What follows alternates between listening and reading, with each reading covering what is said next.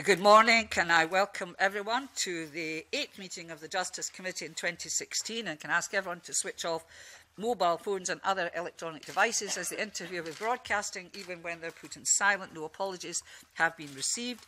Turn to item 1, Police Scotland. It's the first item today, and it's an evidence session of Police Scotland's internal communications and on its policies and procedures in relation to the protection of staff who report wrongdoing of malpractice within the organisation. That's the topic. That's the subject for today. The session is intended to build on the committee's recent evidence gathering on the interception of communications while moving the debate onto related matters of public interest concerning the work of Police Scotland.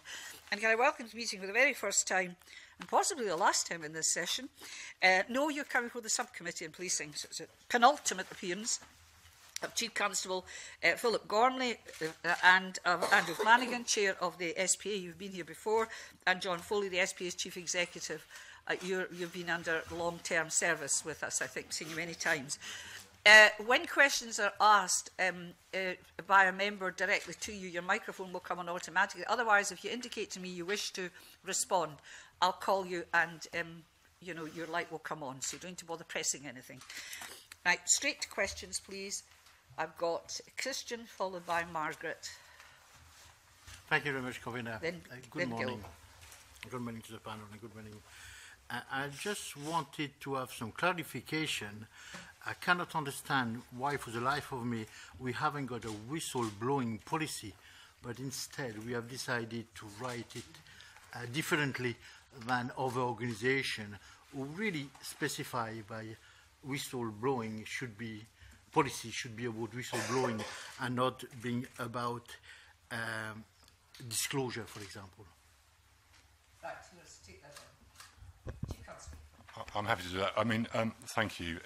We've got a range of what are called standard operating procedures, and in preparation for this, clearly I've had a look at them. I can list them. They all deal with support to staff in a range of circumstances, including when they're raising issues of concern or conscience. And they're all fit for purpose. What was the list, please? Would you like me to read it, Convener? I can. It's about 12 or so SOPs. You want to hear the list? I will be happy to. You want to hear the list? The list is, we have policy, standard operating procedures around attendance management, business interest, complaints about the police, a disciplinary standing operating procedure, equality, diversity and dignity, equality impact assessment, gifts, gratuities, hospitality and sponsorship, grievances, notifiable associations, Police Service of Scotland conduct regulations, stress management, suspension from duty, transgender people in employment and trauma risk management. So we've got a range of SOPs that touch on or support staff officers who have issues either in terms of their own personal position or issues of cause of concern. What I have done in terms of looking at this is think through, whilst those in themselves are perfectly respectable and I think fit for purpose in a large part, do they add up in totality to a position where we are developing a culture that enables staff to step forward with confidence? And what I've asked and commissioned is a review really that looks at and understands the culture within the service and the key issues and dilemmas faced by staff, looks outside of our organisation at best practice, whether that's international, in the business world, law enforcement or third sector. What I found, particularly in the National Crime Agency, and I think there are clear parallels here, is we are asking staff to operate in an increasingly complex environment. Some of the threats that they are now being asked to deal with take them into slightly different spaces, particularly around privacy and issues of conscience and concern. And what I want is, in fairly quick time, to understand whether there's some learning that we can incorporate into our approach. So, you know, there are other police services. The most obvious ones to look at would probably be the Metropolitan Police in London, because there's a similarity of scale and complexity. Police service in Northern Ireland are working in a very complicated environment. And actually, post-Snowden, there are issues around, as we ask staff to work in difficult and sensitive environments, how do they ventilate their views? How do they make us aware? And the final piece for me is around there must be some learning, for instance, from the health service. You know, if you look at the sort of issues that they have confronted around staff being able to make known their views, their concerns around policy, practice, procedures, then I think we can probably look at that, because where I want to get to is not just a list of what are very sensible standard operating procedures, but does it add up to an approach which develops a culture where staff are prepared to come forward and feel supported and confident in doing so? Where does that lead us to? Well, I'll wait to see what comes back, but I want us to be best in class around developing that culture. And I don't rule out, developing an ethics committee within the organisation, ethics counsellors. There are other approaches elsewhere, where as we move into this more complicated world, I think it's not simply about distinct SOPs which deal with specific issues. They are part of it. It is, what is that overarching culture in the organisation? Does it add up to the sort of environment where staff have that ability to speak up with confidence? And what can we learn from elsewhere? Christian. One thing we could have learned from elsewhere is, first of all, to answer the question, and second of all, maybe to answer the question about whistleblowing. I knew all your answer, and thanks very much for your comprehensive answer. I didn't hear the word whistleblowing, and I kind of don't understand why an organisation who will want to encourage whistleblowing are not using the word whistleblowing in its language. Well, I'm very happy to use the word whistleblowing. There are some issues around that as a term. Some people take exception to that as a description. I think the real issue here, for me, is about how do we enable staff who have issues of conscience or concern around law, practice or procedure to raise those in the organisation. Because as the Chief Constable, I want to understand that. I want to know whether there are unintended consequences of the approaches we are taking around issues. There may be issues around how performance management is implemented at a middle or a more junior level of management. If staff feel under pressure or are not clear about what is being expected of them or have issues, I want to hear about it. So what I'm saying is I want to launch, I am commissioning a comprehensive piece of work to look outside of the organisation and how do we support staff who want to raise issues of concern, whistleblowing to use the vernacular. But what do we then do with that information? How do we develop our service? How do we develop the sort of internal culture which is about continuous improvement? There are some really good pieces of practice in Police Scotland. We've been recognised by Stonewall as in the top 100 employees in terms of our responses to people with transgender, transsexual, gay issues. There are some really good pieces of work within our organisation. What I want us to be is best in class. And all of those SOPs that I've outlined provide elements of support. My question to the organisation, and therefore myself, is do they add up in totality to the sort of position I think we need to adopt? And I want to look externally around what is the best possible, to use your phrase, whistleblowing policy. But it's not just about the policy. It's about how we then use the information coming back from staff, how we hear their voice, how we reflect on the ethical dilemmas, the legal challenges that they are confronting, to make sure that we provide the best possible service we can to the public. Let me put it to the SPA, it's about encouraging whistleblowing, and we heard from the Chief Constable, talking about what's happening afterwards once people have made the commitment to be whistleblower. But other SPs got any views on how the policy should concentrate on encouraging whistleblowing? I think the authority conducted an internal audit of whistleblowing policies in the first half of 2015. And I think there were 3 issues that came out of that I think need to be further looked at. One is the policy itself. Within the police service, it is referred to as integrity matters. To all intents and purposes, the audit found that this is a whistleblowing policy by any other name. And there has been some resistance from Police Scotland in terms of using that phrase, whistleblowing, and the Chief Constable can comment on that.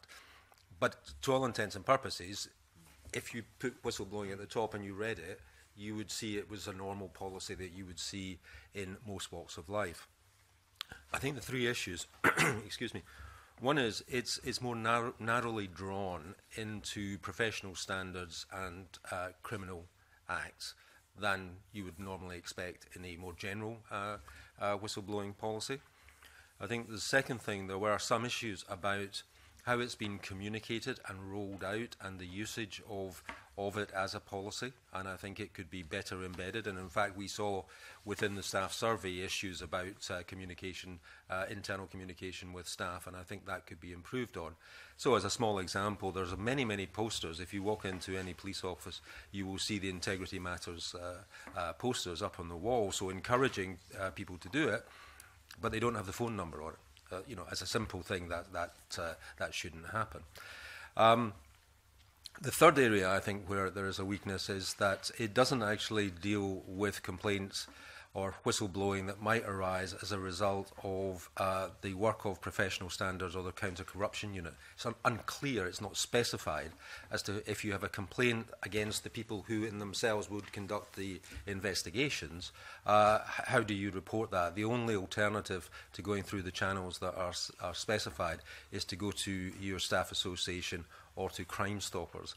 And I think potentially the SPA should have an identifiable role within that in terms of complaints of that nature or whistleblowing of that nature.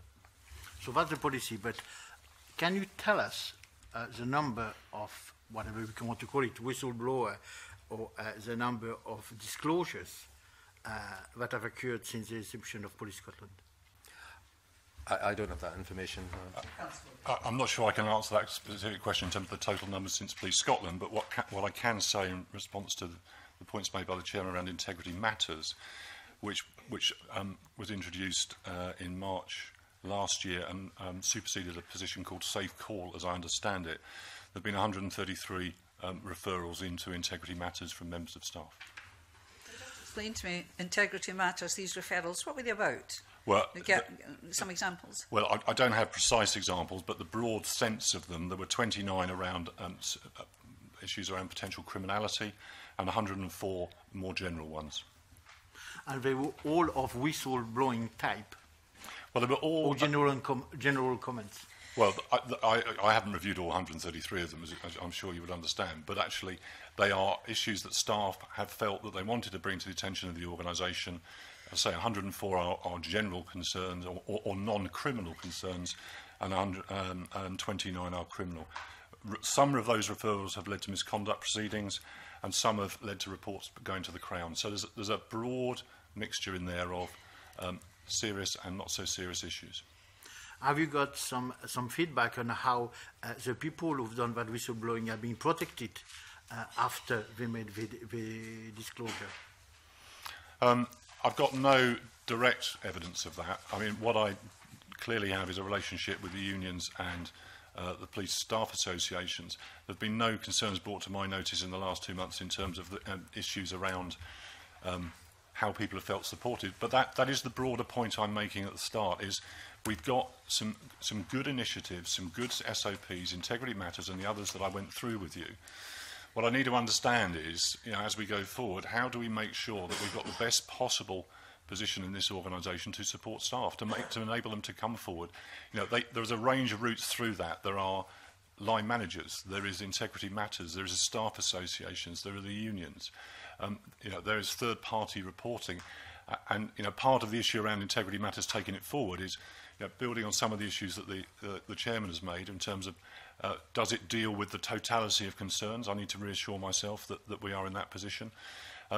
Can we introduce a third-party element to it? So that may or may not involve the police authority or a third party who staff, if they really are in a position where they don't trust the organisation to the extent that they really don't feel they can connect with the organisation around these matters, that they do connect elsewhere, and we are able to respond to those issues. Because, you know, that's the organisation I want to lead, where staff feel engaged, they feel supported, they're confident coming forward, and that it's fair both to the individuals and also the individuals about whom issues are being raised, or systems and processes where we are not potentially getting it right. Thank you very much for this I'm evidence. going to let somebody else come in, Yeah. Christian, and you can come back to you, because you've had quite a whack. I think the introduction of third parties is interesting, because I think many of us on this committee, and no doubt members who are not in the committee, will have in our inboxes messages from officers who feel that if they open their mouth, they're victimised. They either have opened their mouth and they think and they're alleging they've been victimised, or they won't do it because they think they'll get victimised within the organisation. I'm sure you'll be aware of this.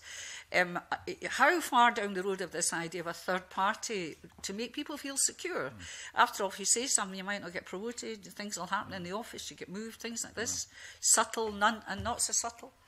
Well, and I agree, and it's difficult to deal with anecdote around this. You know, there will be staff who feel like that. There will be other individuals who clearly have issues because they're potentially being managed in a way that they don't think is appropriate, but we may do so. So there's a broad range within that.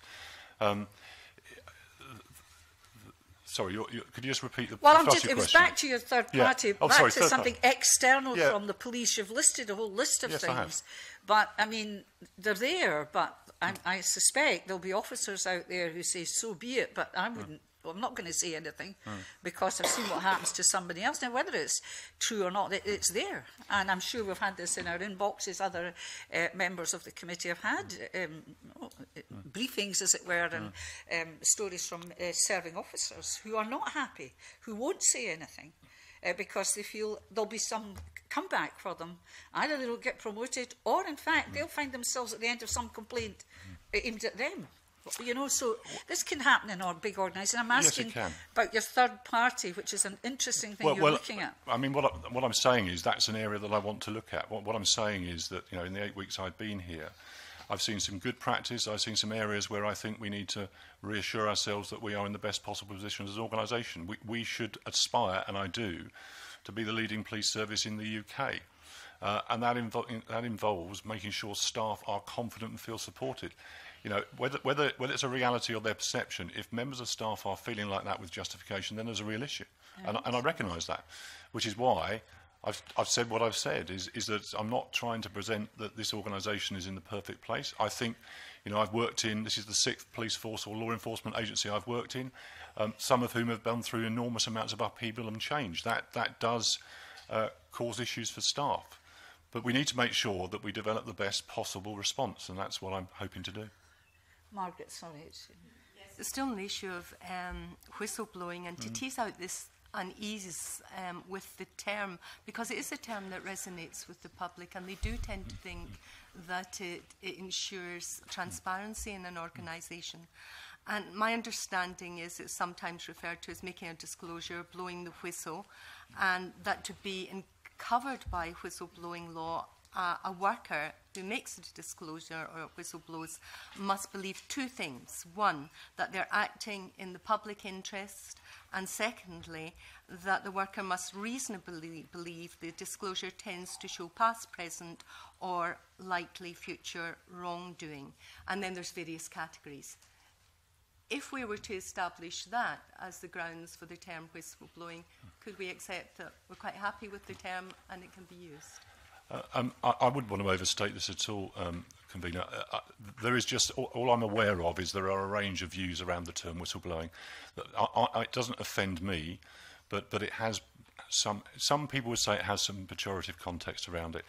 The real issue here is the ones that you've made, is that making sure that staff who feel that way are able to exercise their voice, to be heard, to feel safe, to feel secure, and to be confident the organisation, when it's appropriate, will act on that. And that's what I want to be in a position to do.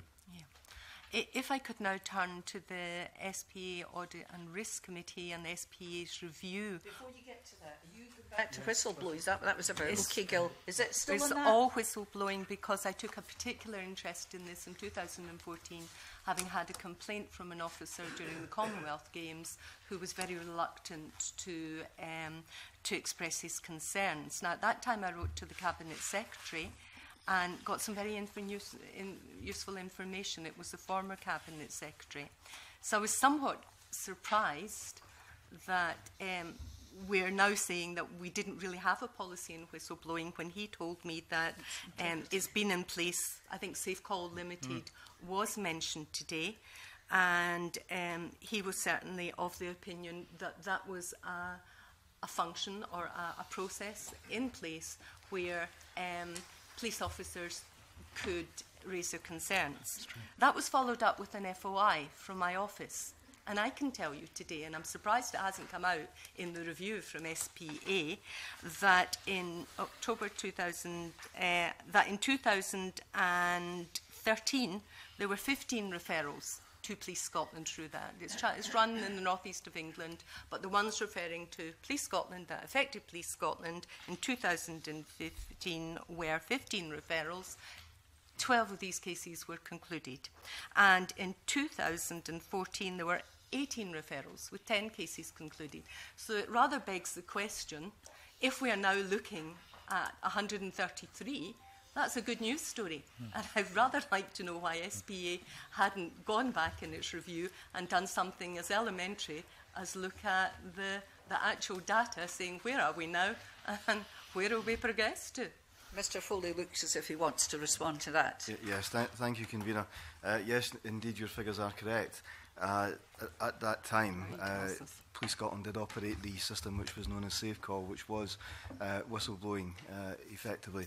The numbers were low, as you suggest, and the reason for the review of Safe Call and the implementation of Integrity Matters was to improve the opportunities that people had to make referrals through Integrity Matters, so to encourage people to actually make more contact over issues that presented themselves within Police Scotland, and that's what happened.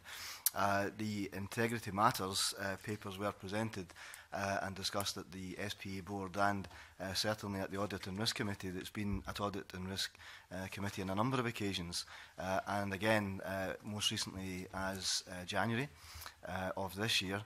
And Police Scotland took away some actions to review some elements of it and come back again to Audit and Risk. Mr. Foley? The point I'm making is, I have the figures here. You've been asked for them just a few minutes ago and you seemed unable to produce them. I didn't have the exact figures with me, but the numbers, when you say them, are broadly in line with my recollection of what the numbers were. It would have been helpful if in replying to that answer you had said, I don't have them with me, but I certainly do have... Now, this is an important point, yes, Convener. You need to reprimand them, though. I think the point is made. I think it's an important point. Please, just a moment. I think the point is made, but you've made a good point. Let's go on. Well, if we're getting a good analysis of where Police Scotland is falling down and where it's improving, I think it's important we come to committee with that information for the committee to make these decisions. Can I also ask just, perhaps from Mr Gormley, how decisions and policy which affect personal operation policing are communicated to staff? Now, this is communications now. So This is on operational policy. Yes, but I want to go back, just keep back at whistle, because I've got a couple of people want to come in on whistleblowing. Right. Before you, I've got Gil, then I've got Rod. Then we'll move on to communications. Yeah, thanks very much. A couple of my colleagues have asked most of the questions I wanted to ask in the first place. But I would suggest to the panel that we all know what whistleblowing means, and it would be a good idea, you know, in your review, and I very much welcome that. I think it's a good idea that we actually use the term, because everybody in public life, we know exactly what it means, and then we can refer to it in that way. But I wondered if you know, on the question that Margaret Mitchell asked, I wonder if you have these figures that you could, maybe not at the present time, if you could provide these figures, it would give us a good steer, put some flesh in the bones to know what we're talking about. And at the same time, it's always good, it's good to know if progress has been made.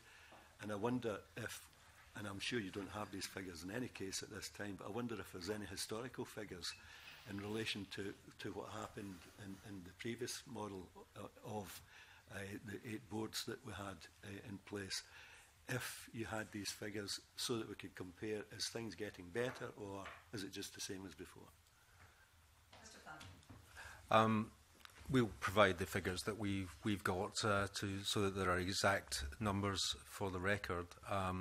Going back beyond the creation of Police Scotland, in any data that we've been looking at has been challenging in terms of getting numbers from the original 8 legacy forces. So we will attempt to do that and see if there is some trend information that we can get. But as I say, that's proved challenging on previous occasions.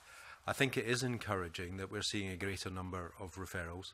I have to say, though, that out of a workforce of 22,000, 130, I'm not sure necessarily reflects success. I think that we should be seeing and encouraging more response through the whistleblowing lines, rather than, if we get to a situation where we have a large number that perhaps are not worthy of pursuing because they're the wrong ones. Sometimes you find that, for example, whistleblowing lines can be used for HR grievances rather than necessarily for what they're intended.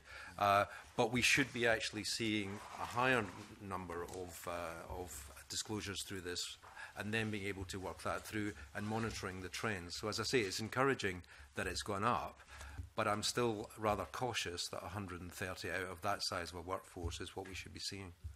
Okay. I think it's 133 for that period. What would be useful in writing to the committee would be to tell us the breakdown. I think I've taken a note 29 related to criminality, and the others whereof you said a general nature.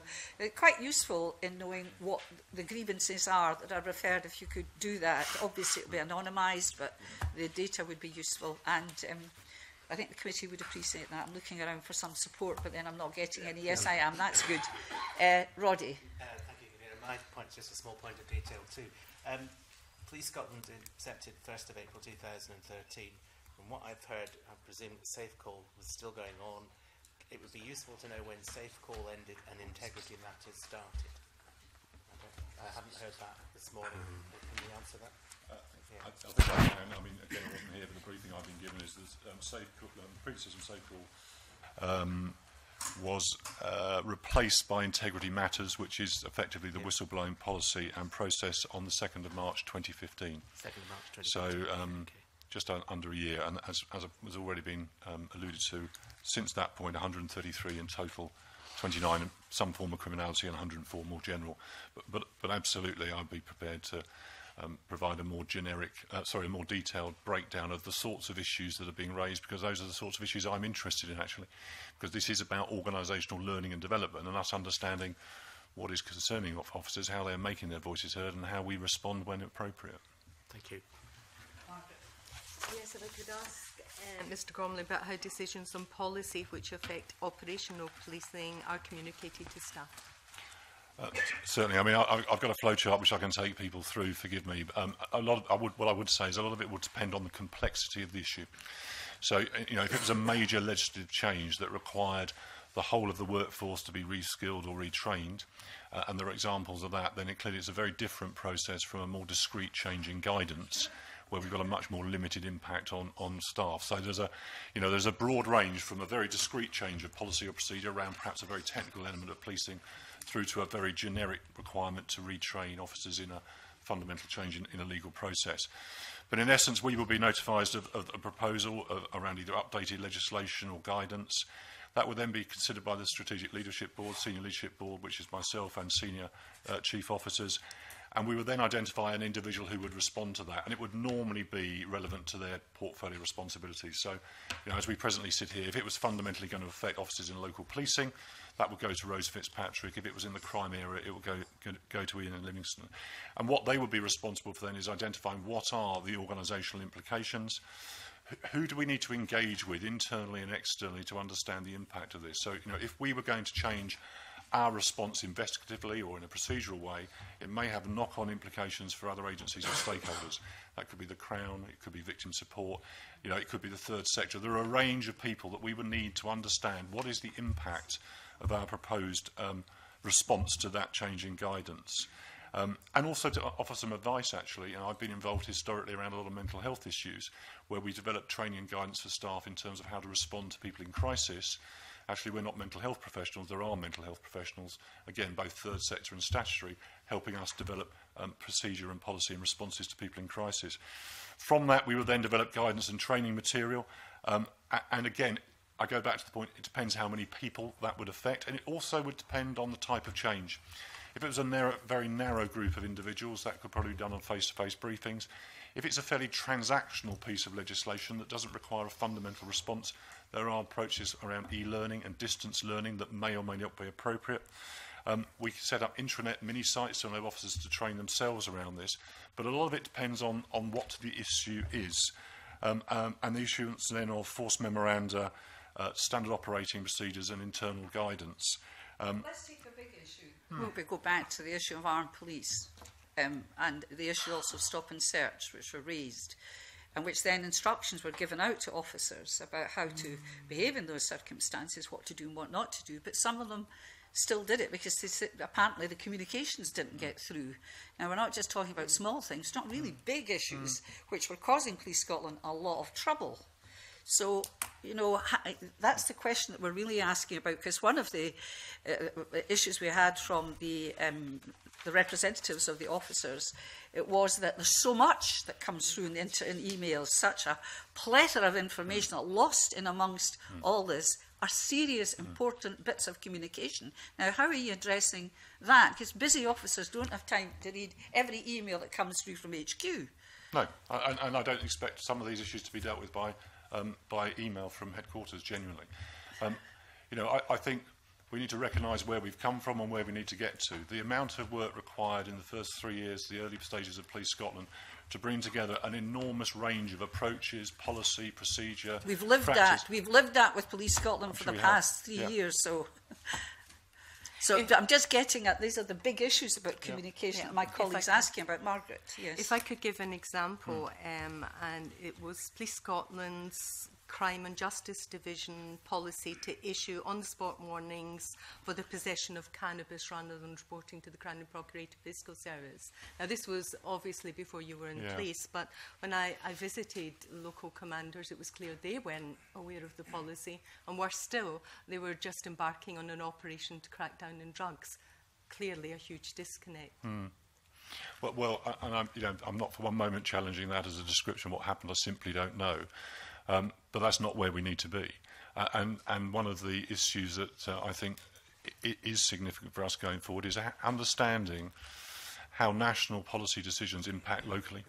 And as I've gone around the country talking to staff and officers and local authority, civic leaders, this is one of the issues, not specifically around training that's coming out, but around us being able to hear local views about the impact of national decisions. Can I stop you there? This was a decision by Police Scotland's Criminal Justice Division, and when I queried it with some of the senior management, they said the real motivation for this was the Crown Procurator Fiscal Service were just so overwhelmed. It was faster to do this. Well, I genuinely can't comment on that. I'm happy to go up. The point I was perhaps clumsily making was in response to the convener's issue around communication and national decisions around things like stop search, arming of officers and how they're deployed. Our ability to understand how that lands locally, its impact on some very diverse communities, because what people would regard as normal and acceptable in Glasgow and Edinburgh will be different in the Highlands and Islands, and that's been made very clear to me. That's national my point. Things. These were not local. No, that's my point. But it was a national decision in terms of the arming of officers in Scotland. The position. It wasn't the arming. It was the being in public places. Yes. Yeah, and that's then the point. and there was a big stooshy, which I'm sure you're aware of. And then Police Scotland said this had been remedied. Everybody knew where they were, but they didn't. And that's a big issue that should have been something that all officers were aware of, including the issues of stop and search, the so-called voluntary stop and search. But we still had it happening, despite a couple of colleagues here, having a good go at it for a very long time. And it's to do with communications. We're back to this. I think we're probably violently agreeing.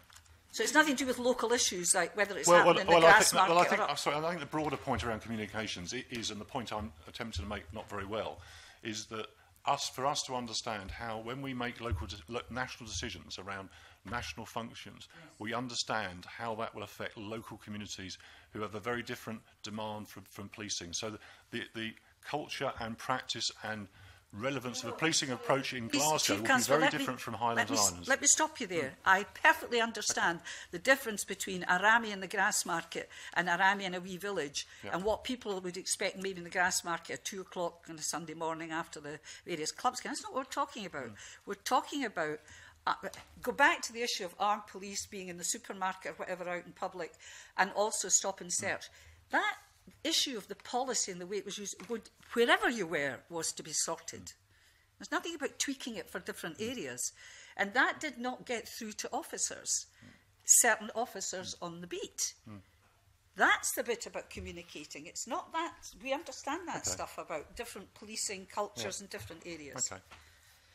So these are the issues about communicating. Is that sorted now? Is that ever, a big decision like that? Is it sorted so that we don't have it happening again? Well, I would be foolish to sit here and give a 100% guarantee, because in organisational life, with 3,000 people, and the complexity of what we deal with, will we make mistakes in the future? I suspect we probably will. Is our ambition to make sure that when we're introducing new pieces of legislation or significant changes of working practice, that we've got a thought-through process that ensures that we identify a lead for this, we identify the right means of communication, we ensure staff have the right guidance and training and understand what they're going to do. Yes, we do have a policy and process in relation to that. I hope the examples we've given have been helpful, They have. and I know that you'll go back and look at them and see where communication could be improved. Okay. I mean, some of the problems that have happened for Police Scotland, frankly, were of their own making. I have to say, it's historic now with you there, but they were of their own making, and that's what we're asking to be addressed so that it doesn't happen again. I've now got Iain, please. Yes, thank you, and welcome to the new Chief Constable. Maybe wishes he hadn't taken the job by now. I'm very pleased I did. I want to look a little bit around... Those we're running out of time of only another few minutes to say. I know that the HMSCIS is conducting an inquiry into the breach of the Acquisition and Disclosure of Communications Data Code of Practice. Yeah. But we've been told that that actually was due to an oversight, which meant that the changes in the code didn't get to the single point of contact in the counter-corruption unit. Have you been appraised as why this is, and are you confident that there are procedures in place now to make sure that this type of thing doesn't either in specific to this particular type of information or indeed other important decisions, that this type of oversight won't happen again? Yes, I am. I mean, I've been briefed on the circumstances around that breach. You've clearly heard evidence from ACC Nicholson and before him DCC Richardson, where we accept absolutely that mistakes and oversights were made. In terms of that specific set of issues, there's an action plan. We've responded to the recommendations emanating from the learning in that, and I am confident around that set of issues that we are in a place where that will not be repeated. The HMICS will report back, I think, in the spring, is their timeline. Clearly, we'll reflect very carefully on those recommendations, and I will take those forward. We were advised that one officer did actually raise some concerns about the application, but somehow their concerns weren't taken forward. And again, can we be confident in future that if an officer does raise concerns about a particular issue, that the channels of communication are such that their concerns are taken seriously? Well, my ambition is exactly that. I mean, clearly we've got two processes in train at the moment. One is the HMICS review, which will look at the circumstances of this case and come back with some observations and recommendations which we as an organisation will clearly take seriously and act on. We've got an IPT, an Investigatory Powers Tribunal, which clearly is a quasi-judicial process. Again, there'll be some judgments out of the back of that. At the end of that, I don't rule anything in or anything out in terms of what we then subsequently need to do as an organisation. There are actions that have been taken, a robust action plan that's been commented on favourably by IOCO in terms of our response to that set of circumstances. We've then got a broader review by the HMICS into the counter-corruption unit and the circumstances that led to this apparent breakdown of communication, stroke misinterpretation, stroke mistakes. We've got an IPT which will come to a conclusion, and at the end of that will be lessons to be learnt maybe on an individual and an organisational basis, and you have my absolute commitment that we'll respond to that. Yes, because we were, as conveners reminding, we were advised that it had been reckless, so obviously we wouldn't want to see... Yes. That's the determination by the IPT. So it wasn't just mistakes, it was reckless. Well, I'm not disputing for one moment what IOCO said. Not for one moment. Obviously, this is something I would imagine a future Justice Committee will not survive much longer, but I'm sure a future Justice Committee will be interested in returning to some of these issues once the reports have been published. You may be aware, I don't know whether the Scottish Police Federation has contacted you directly, but they have raised with the committee concerns about aspects of the counter-corruption unit, and in particular, with let's say they are aware of members being ordered or invited to interviews which have a status that appears to sit outside criminal procedure or misconduct investigation. Has SPF raised any of these concerns directly, either with yourself as Chief Constable or with the SPA? Yes, Mr. Flanagan. Yes, the SPF has raised those concerns with us, and it is a focal point of the HMICS investigation and review. And just to clarify in terms of your earlier question, HMI is looking at the broader aspects of counter-corruption rather than the issues that IOCO raised, because that's IOCO's role in terms of that. There is a linkage between the two in terms of the overall operation of the unit and how those things may come up. So there may be lessons to be learned around the IOCO issues that come out of the HMICS report, but actually their work is more focused on what the issues that the SPF have raised with us. That's interesting, actually, yes, because we get the impression, really, that they're a sort of a standalone policing unit which is developing its own particular culture. A wee bit of a law you know, unto themselves, in fact. So and obviously, again, I know that you won't be able to comment fully until we see the report. I mean, the work is ongoing. The field work is ongoing at the moment. Until we see that report, we can't really comment on. No, but you're not what doing it's gonna nothing do. while you're waiting for the report, surely. I mean, the report's important, but you obviously, I hope, Police Scotland, the SPA, are doing something just now. I think I'd leave But that to the the Chief CCU. Constable to comment on the actions that are taking place just now. Well, I mean, yes, the review from the HMICS is critically important to us understanding whether those perceptions, whether those observations of the Federation have a basis. And I'm not saying whether they do or they don't, but I need to understand where the HMICS sees this issue. The Federation have not directly raised that matter with me yet. I'm sure they will subsequent to this meeting, to this committee meeting. So you're not really, you're just waiting for this report and then you'll do something. I'm just trying to understand. Well, this report, well, there are a range of issues that have been raised. I know there are. Well, I'm just trying to help the committee, forgive me. There are a range of issues that have been raised by IOCO, by a broader view about the proportionality of how counter-corruption units nationally and locally operate. This review will give us the basis to understand what is actually going on. And I will respond to that review. We've got, this is what is happening. They are looking at the culture and the practice and the approach of the counter-corruption unit. If that independent review raises issues that support this description, then we'll act. What will be your timeline, do you think, for... What's our timeline? Sorry. I mean, once you get this review, what's your timeline and aspirational timeline, if you like, in terms of the actions you're going to take thereafter? Well, it depends what the recommendations are, very clearly. I mean, if they deliver this in the spring, and I've got no reason to suggest that they won't, there could be a range of recommendations from, there needs to be a fundamental rethink in terms of the approach to actually this is in reasonable shape, and between those two parameters lie a set of decisions. So if it required a fundamental shift in our approach or our response to these issues, well, that will take longer. So it's very difficult until we see the recommendations to understand what the response needs to look like. But we will move. I will move as quickly as I can. Will you involve the various professional bodies in this as well? Engage with them once this review is published? The likes of the SPF and so on. Well, I mean, yes. I need to understand what it's very difficult to speculate on what on a report. In principle, you'll be engaging with... My in-principle position is always to engage with staff associations and the unions. That's my rebuttable presumption, because that's good leadership, that's good management. And these issues around communication, if we don't have federations, staff associations, other representative bodies helping us shape and make the right decisions, they're unlikely to be the best decisions that could be made. So subject to the view that there may be some technical issues here that are out with the Federation purview, what I would want is the Federation, staff associations and the unions to have confidence in our response. That's the position that I want to get to, and that will involve, of course, consulting with them.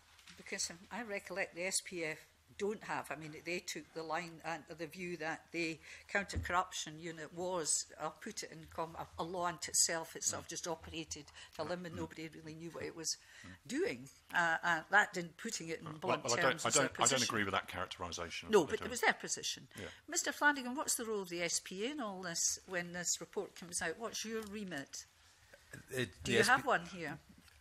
Yes, Okay. it's the SPA that has commissioned the HMICS to do the review, and the report will come to us, and then we will have a position to work on the recommendations, with coming with an action plan on Police Scotland to address the recommendations within an appropriate timescale. So yes, we have a central role in terms of the outcome of this review. Sorry, is somebody else coming in this? You finished? John, are you in this subject? Is this you? You're down on my list. Full stop. You are. Off you go.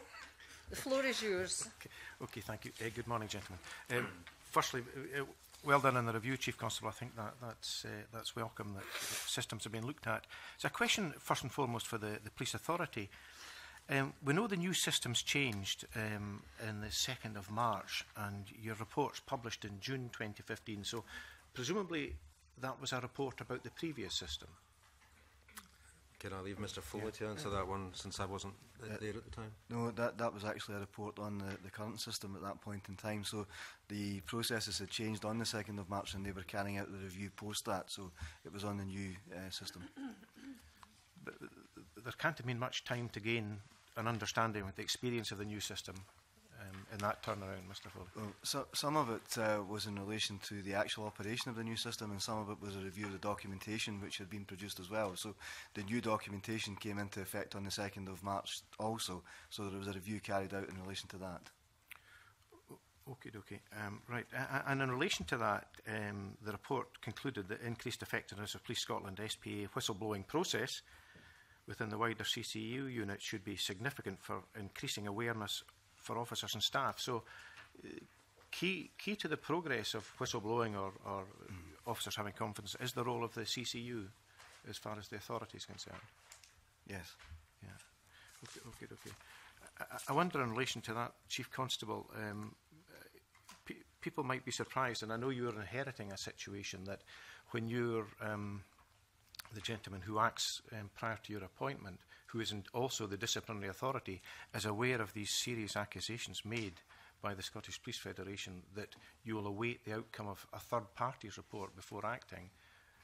Do you know if Mr Richardson initiated anything on the basis of the comments made by the Federation that the CCU had scant regard for rules of fairness or proportionality, which after all they're supposed to be custodians of ensuring? I don't specifically know the answer to that question. What I would say is, in terms of what I think the question you're asking me is, and forgive me if I'm getting this wrong, is we need to review and understand whether there is anything in these allegations being made. Allegations is a strong word.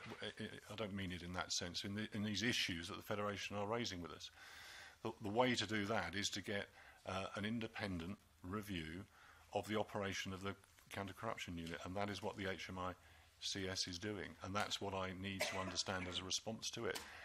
That is the appropriate body to provide us with the information to understand whether we need to amend our approach, and in what way.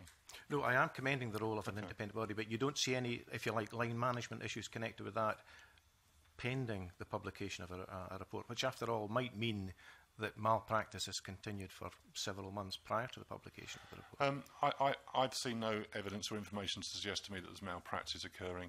I will take a view when I get the report in terms of whether there are any line management issues. Okay. And so, did the Police Scotland have a say in the terms of reference of the Inspectorate report into this? We were asked to well, the answer to that is yes. I think in my first week here, I was provided with a copy of the terms of reference by Mr Penman, and I had no comment to make. They looked fit for purpose from my point of view. Okay.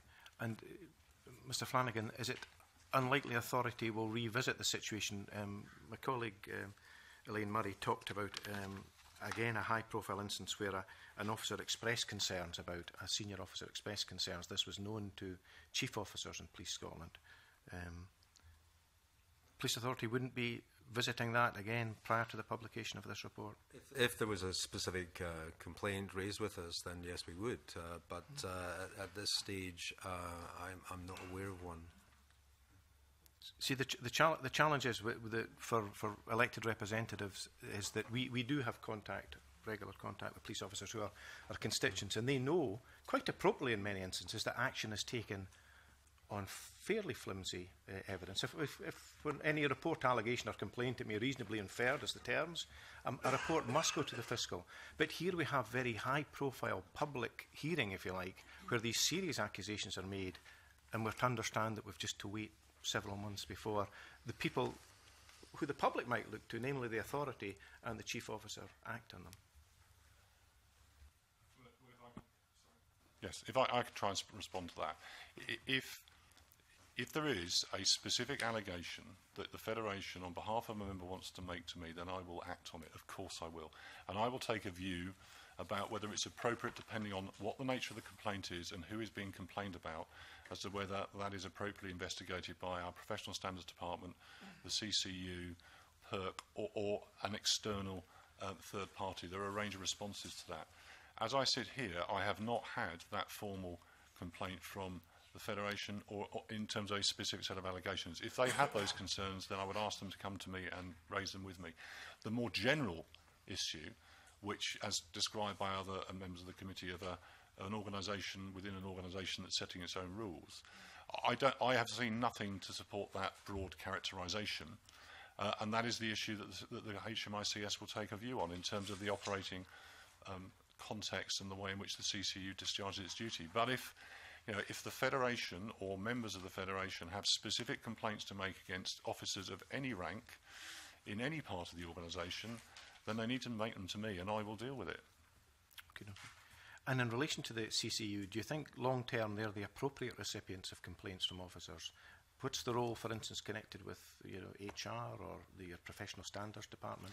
Well, I think in organisational life there are a range of issues, from people who are unhappy or don't understand what they're being asked to do, individual issues around grievance, so tensions between line managers and staff, which don't fall into conduct or discipline matters. So it depends where on that spectrum of organisational issue you are. So there is just good line management.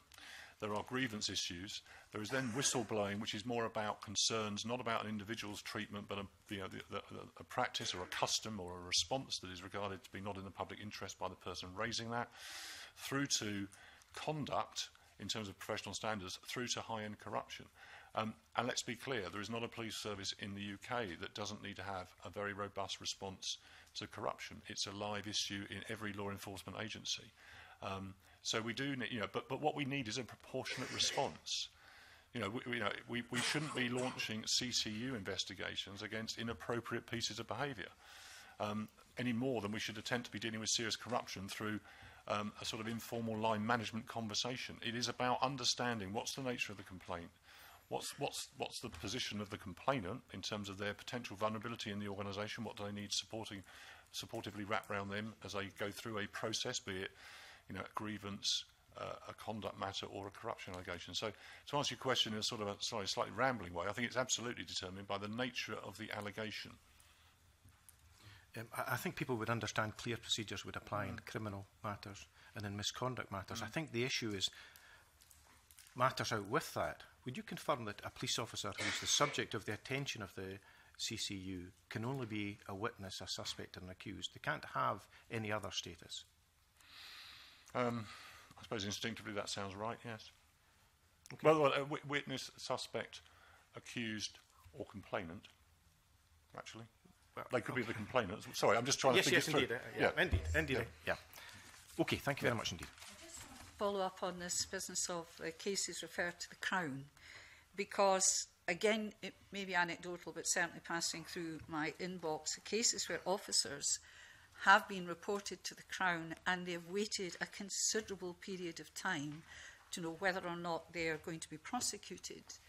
I would like to know the figures for that, because at the end of the day, how long, because they're suspended in no man's land, or he or she's suspended in no man's land, there's a cloud hanging over them, they're given paper jobs to do or something at work.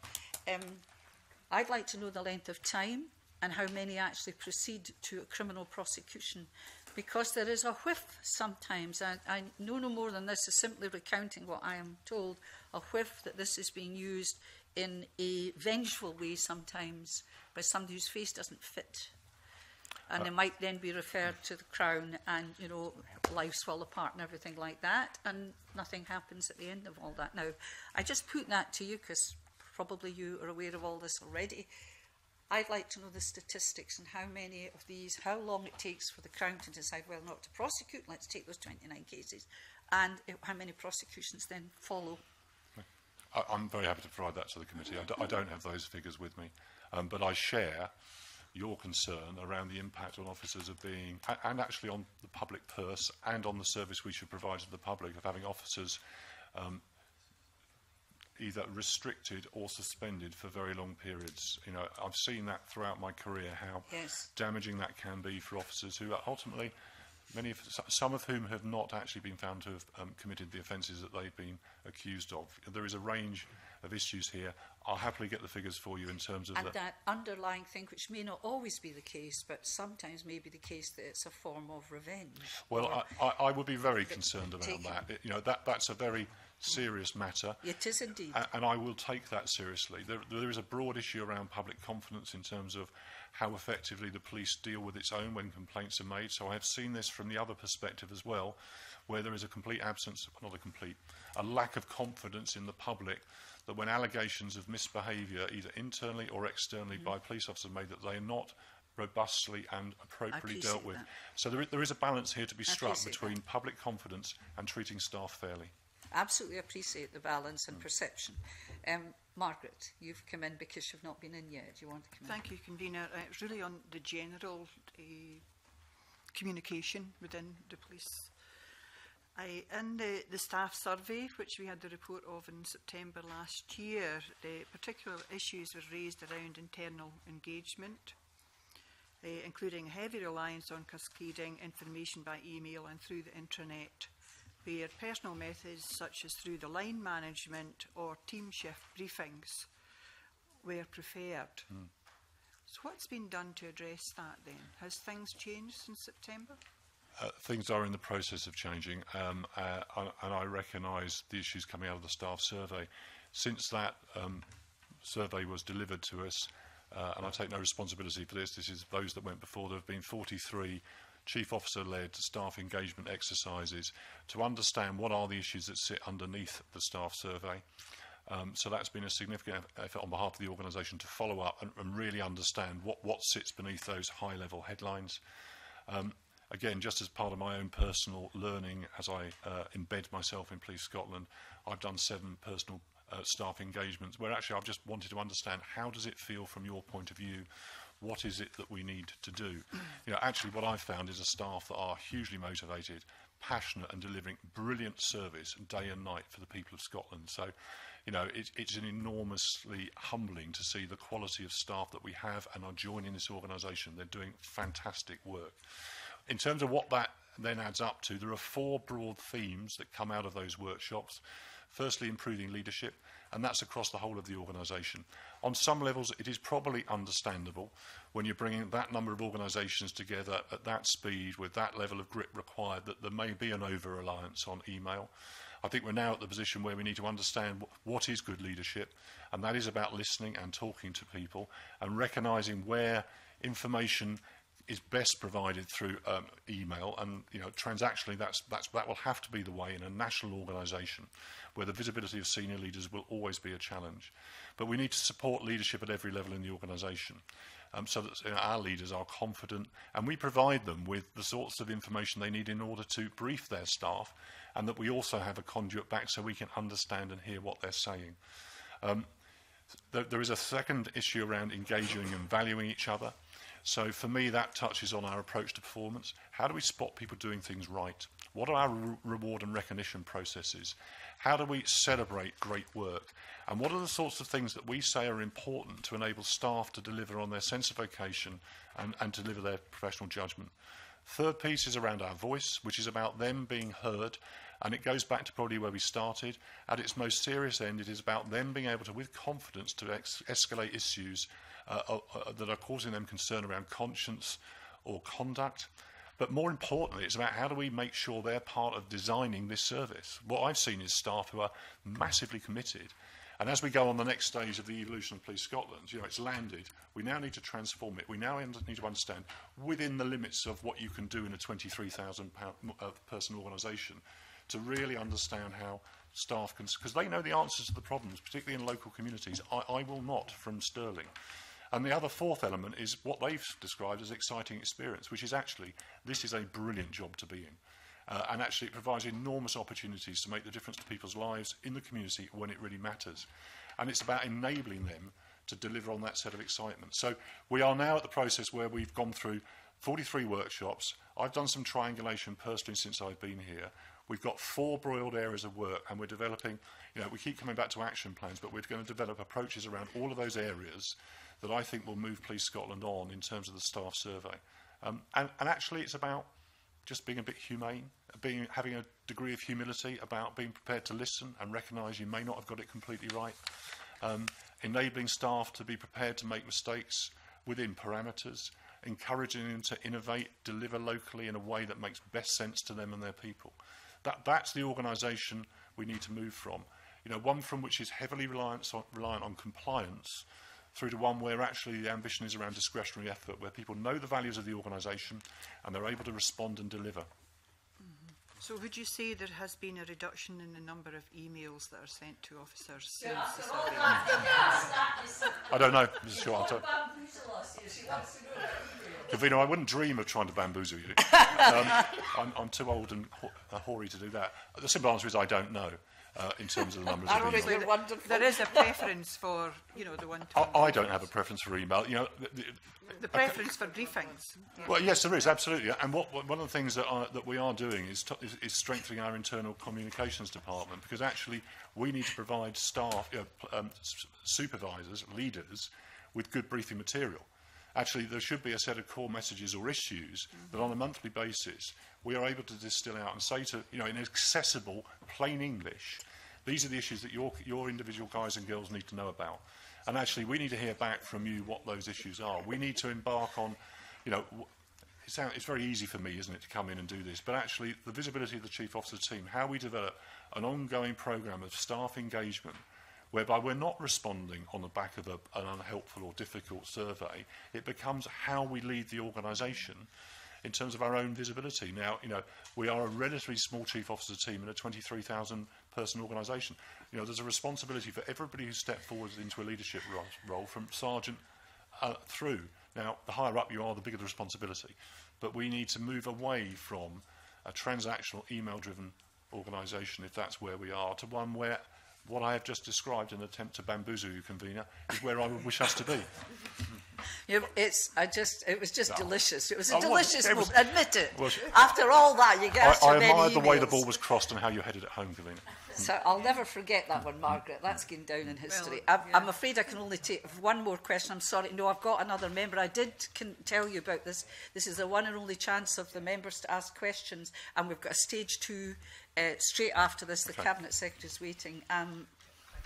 Very quickly. I just wanted to follow through just briefly on it is brief, convener, on from the staff survey, following on some of the questions that Margaret has put.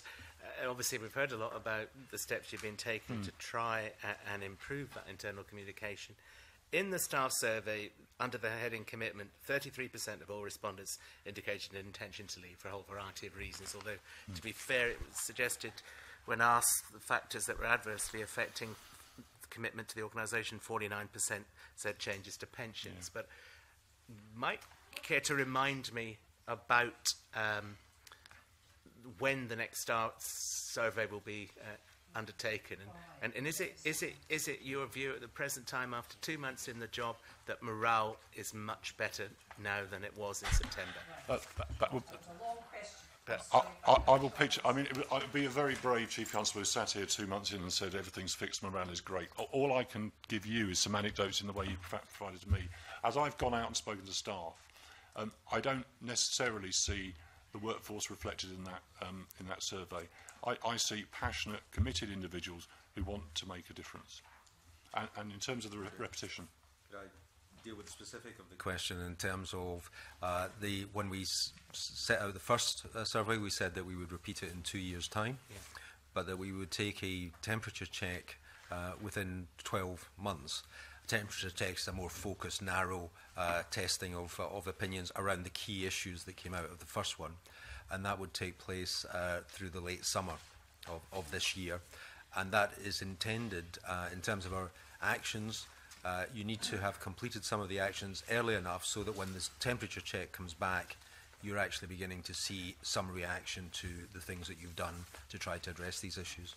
Thank you. Stop the overrun. Can I thank you very much for attending? I apologise. No, I apologise to Mr Finlay.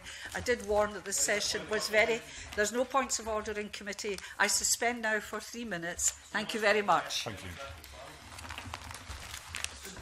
Maybe you should come on time.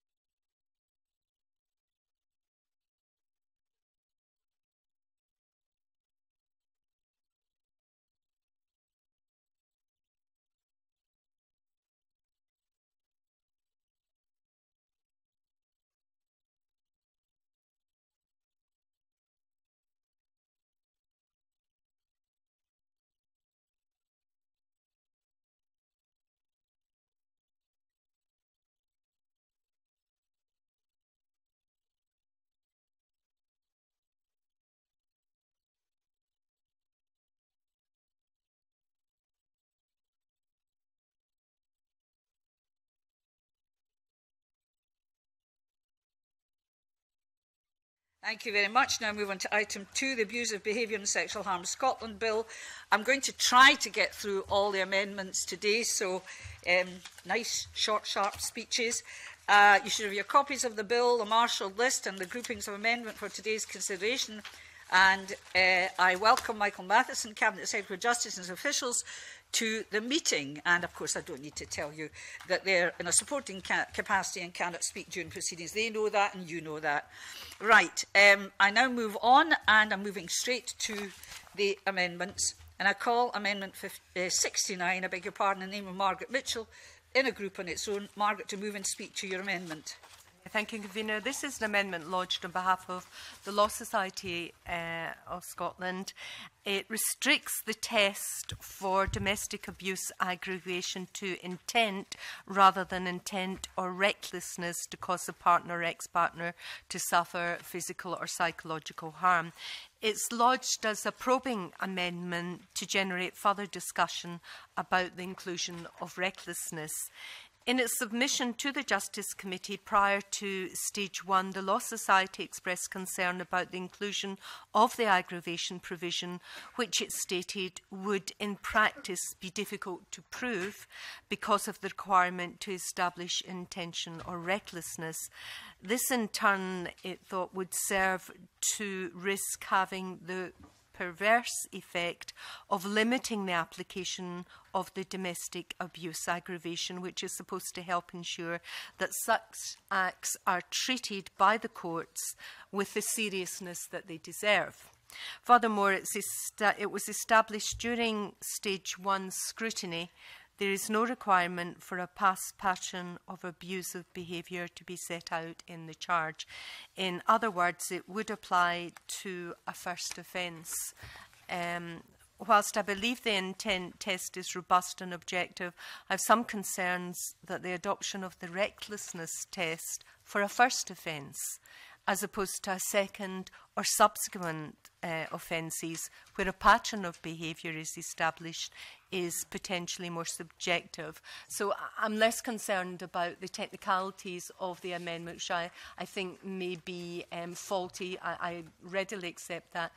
The point in raising this and moving this amendment is purely to generate some more discussion around the issue and to hear the Cabinet Secretary's comments on the issue, particularly on the first offence and recklessness issue. So you've moved it, Margaret. Oh, sorry, I moved no, it in my I think you did, actually, yeah. in the middle of all that, but just to make it clear. Any other members wish to speak on this? Oh, Elaine, then Roddy, please. Thank you, Convener. I'm oppose this amendment. I think it would provide abusers with a defence that said that I didn't mean to do it, and I would be very... I listened to what the Law Society had to say in their evidence to us, but I'm afraid I don't accept that. I think it is... would be dangerous, if you like, to remove the recklessness part, because it would provide that degree of defence to perpetrators. Roddy. Yeah, I concur with the views that Elaine's already expressed about the wideness of it. And just looking back at the Law Society's evidence, they seem to be instinctively of the view that domestic abuse cases are given a lot of special attention in the courts at the present time, and that adding an aggravation would somehow be a step too far. I'm not really sure, in many respects, I understand the Law Society's position beyond that, but obviously I'd be grateful for further comment from the Cabinet Secretary on the issue of recklessness. And on Q, Cabinet Secretary. Thank you, Convener. Amendment 69 relates to the domestic abuse aggravator in Section 1 of the Bill. The Bill currently provides that where an offence is committed against an offender's partner or ex-partner, it is sufficient to prove that the accused was reckless as to whether, in committing the offence, they would cause their partner or ex-partner physical or psychological harm in order for the aggravator to operate. Amendment 69 would in fact restrict the circumstances in which the aggravator would operate, so that it was only offences that involved abuse of a person's partner or ex-partner where it is proven that the accused intended in committing the offence to cause their partner or ex-partner to suffer physical or psychological harm. We have taken the approach we have in the bill because we consider that where, for example, a person commits a sexual offence against their partner or ex-partner or causes or assaults them, it should not be open to them to argue that the aggravation should not apply because it was not their intent to cause their partner physical or psychological harm. We consider it appropriate that in circumstances where it is a foreseeable consequence of someone's actions that their partner or ex-partner was going to suffer physical or psychological harm, the aggravation should operate, and this would mean recklessness should be included. We do not consider it should be open to offenders to argue that the aggravation does not apply because, though they were reckless as to whether in committing an offence against their partner they might cause them physical or psychological harm, it cannot be proven that this was their intention in committing the offence, and for that reason we would invite members to oppose Amendment 69. Please. Probing amendment, but what hasn't really been addressed in the Cabinet Secretary's comments, and it's something that I would at least ask him to consider at stage 3, is this issue of recklessness when it is a first offence. Second offence, a pattern established, I have absolutely no difficulty with that, but I think it's worth teasing out with the intention of trying to make the legislation as robust as possible and giving the best protection to those people who suffer from domestic abuse. I won't be moving it. No, you've moved it, so are you seeking leave to withdraw? I am. You're agreed with that, are you? Life out there, yes? Yes, good. Right. The questions at section 1 we agreed to, are we all agreed? I call Amendment 70 in the name of Margaret McDougall, group with Amendments 72 to 82. Margaret McDougall, please to move Amendment 70 and speak to the other amendments in the group. I move the amendments in my name.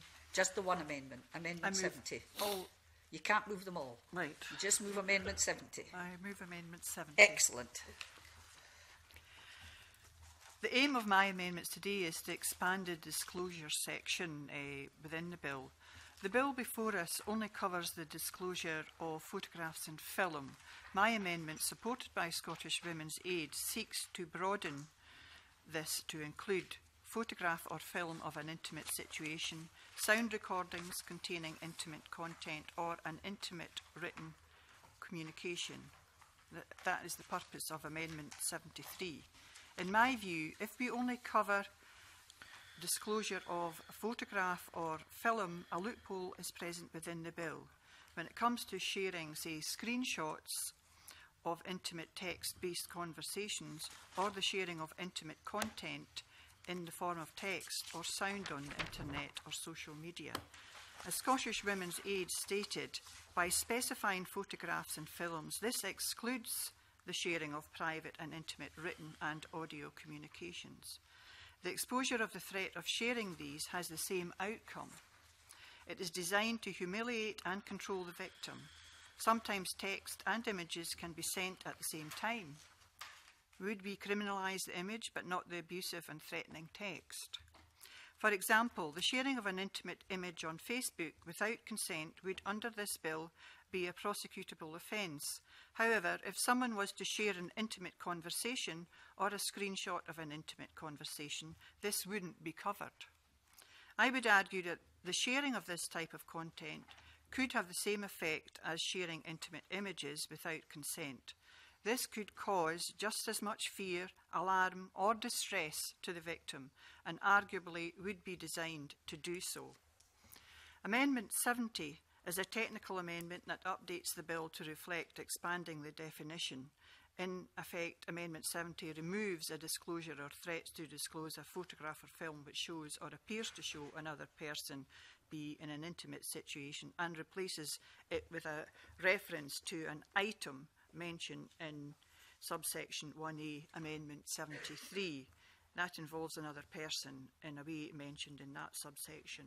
Amendments 72, 74, 75, 76, 77, 78 and 79 are all technical amendments that replaces references to photograph and film throughout the bill to item. What we mean by item is defined in Amendment 73. Amendment 80 is a further technical amendment which adds a reference to the new subsection 1AA, which was created by Amendment 73. Amendments 81 is again a technical amendment adding further reference to the new subsection 1A created in Amendment 73. Finally, Amendment 82 clarifies what we mean by intimate in terms of conversation, messages or communications. It needs to include references to an act which is considered sexual or content which takes as a whole is considered to be of a sexual nature. Further to this, the content must not have been expected to be distributed or that there was an understanding that it would have been kept private. These amendments are supported by Women's Aid Scotland and Victim Support. Police Scotland also give evidence to the committee in support of including written and audio communication of this type. And they went on and they said that take cognizance that the offence should take cognizance of all forms of communication and distribution. While I understand the sending of abusive messages is a criminal offence, the same doesn't always apply to the sharing of intimate material. So these amendments ensure that the sharing of an intimate material without permission is covered under one bill. This cuts down on repetition and leads to a more streamlined and easier system. It also means all offences are dealt with in the same manner. Currently, under the Communications Act 2003, Section 127, it's not an appropriate offence for dealing with this behaviour, as firstly, it sets a very high threshold of the content of the message or other matter being grossly offensive or of an indecent, obscene or menacing character.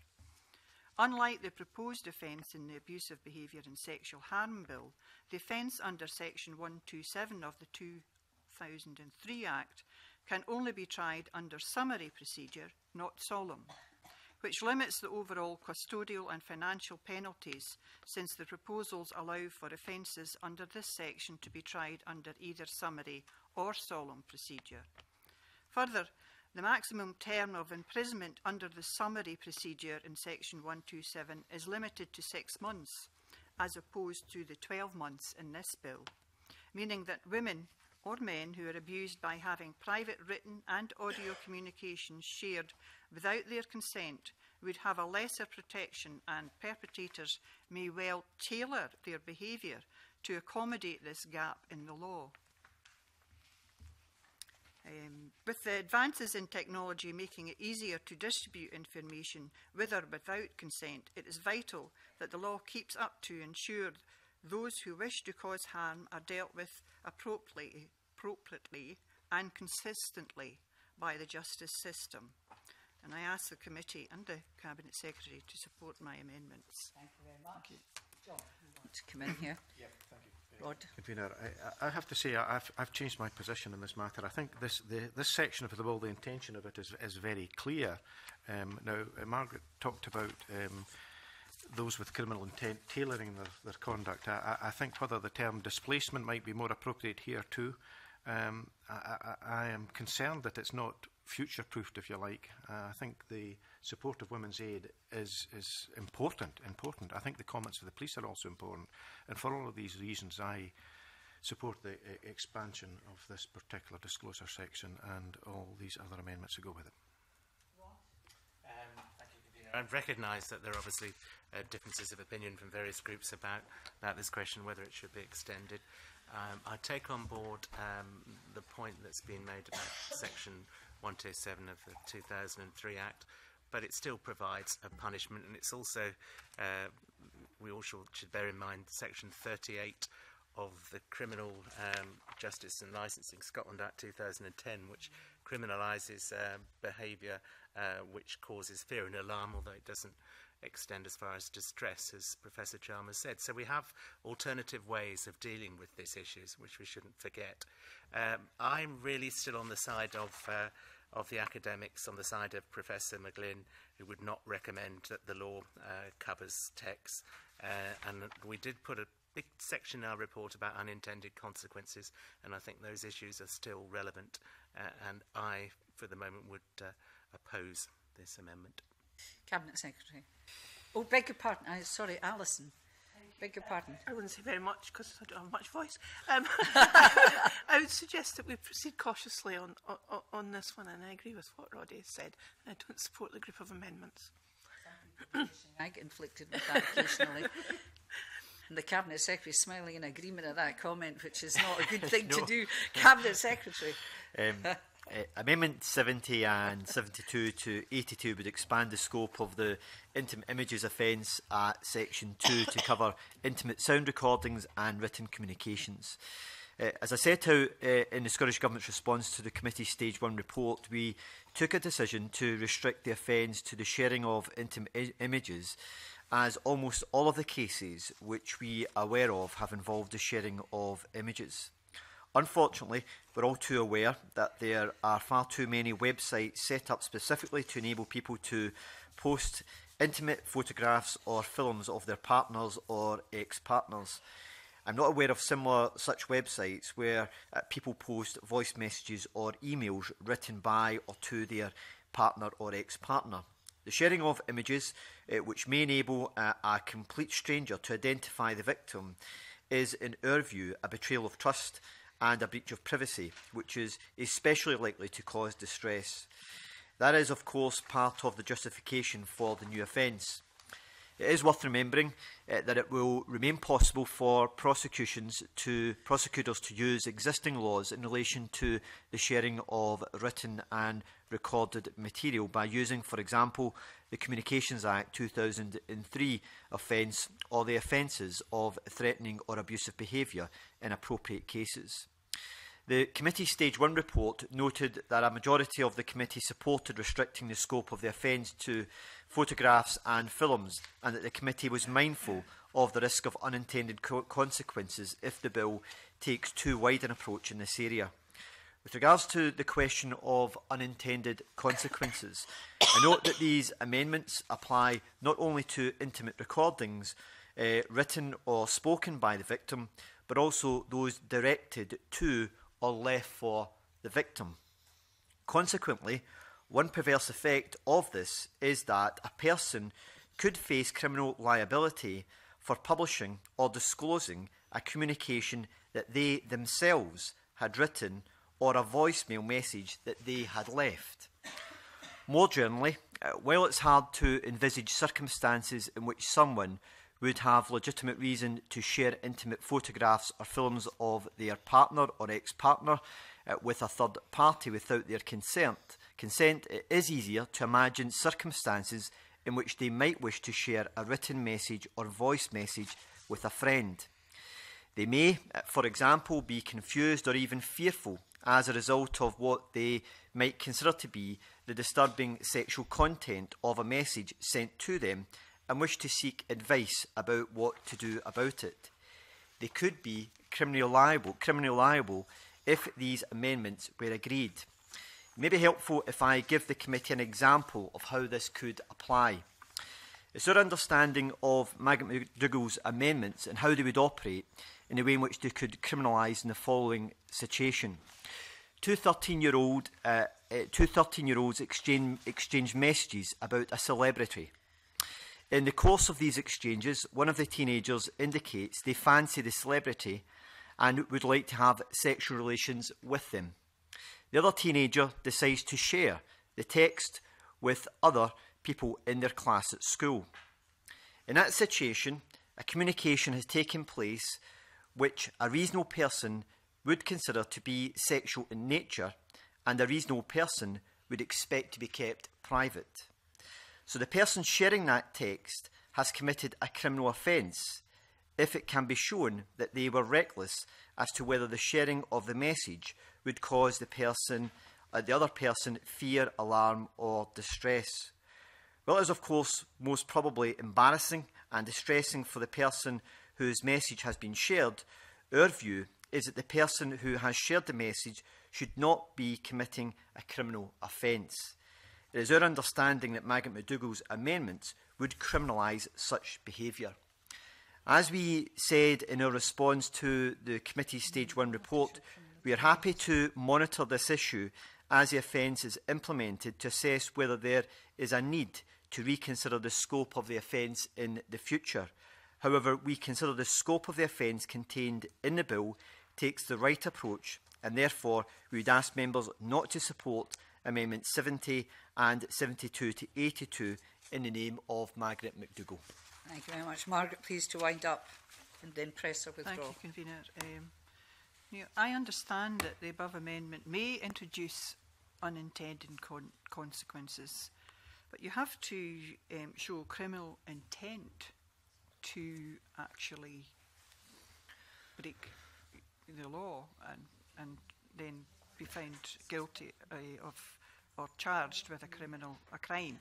So, however, the way that the bill would be written and outlined, that it would be still in line with the aims of the bill. I just think that it should still be included because of these reasons. You gave the example of two 13-year-olds, and when Tam Bailey, the Children's Commissioner, gave us evidence, he said that young people shouldn't be exempt from the bill, because young people are it's taken into account. They go to the children's panel, and so that would be dealt with under that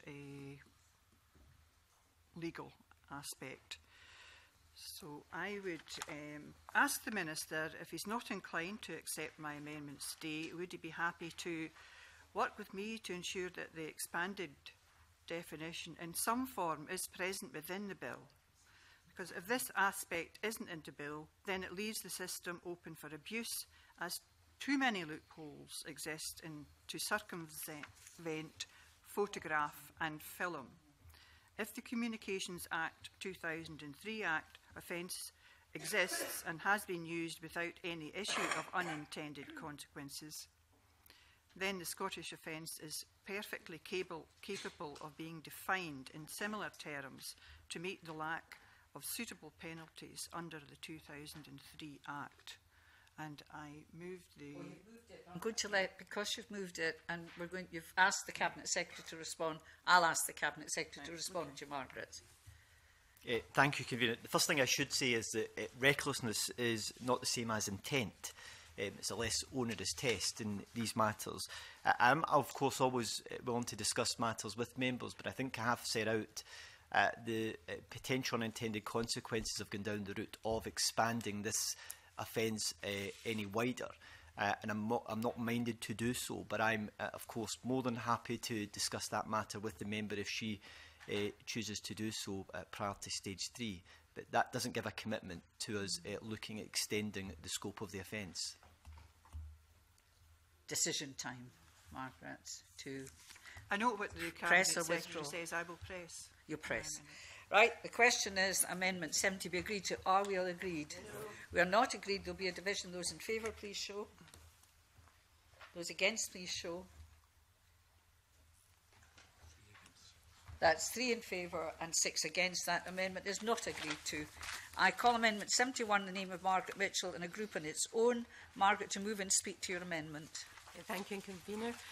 Section 2 of the Bill creates a new offence of disclosing or threatening to disclose an intimate photograph or film. Section 2.1 provides that a person commits an offence if, amongst other situations, the person intends to cause fear, alarm or distress in doing so, or is reckless as to causing fear, alarm or distress. Again, this is lodged on behalf of the Law Society of Scotland and is again a probing amendment which would limit the offence to being proved where A intended to cause fear, alarm or distress to B, as opposed to having been reckless as to whether B would suffer fear, alarm or distress as a result of the disclosure or threatening to disclose an intimate photograph or film. During stage 1 evidence, both the Faculty of Advocates and the Law Society expressed concern about the inclusion of recklessness within the mens rea of this particular offence. The faculty provided the example of a person who comes home to find his flatmate asleep on the sofa wearing only his boxer shorts and takes a picture of his flatmate, finding it amusing.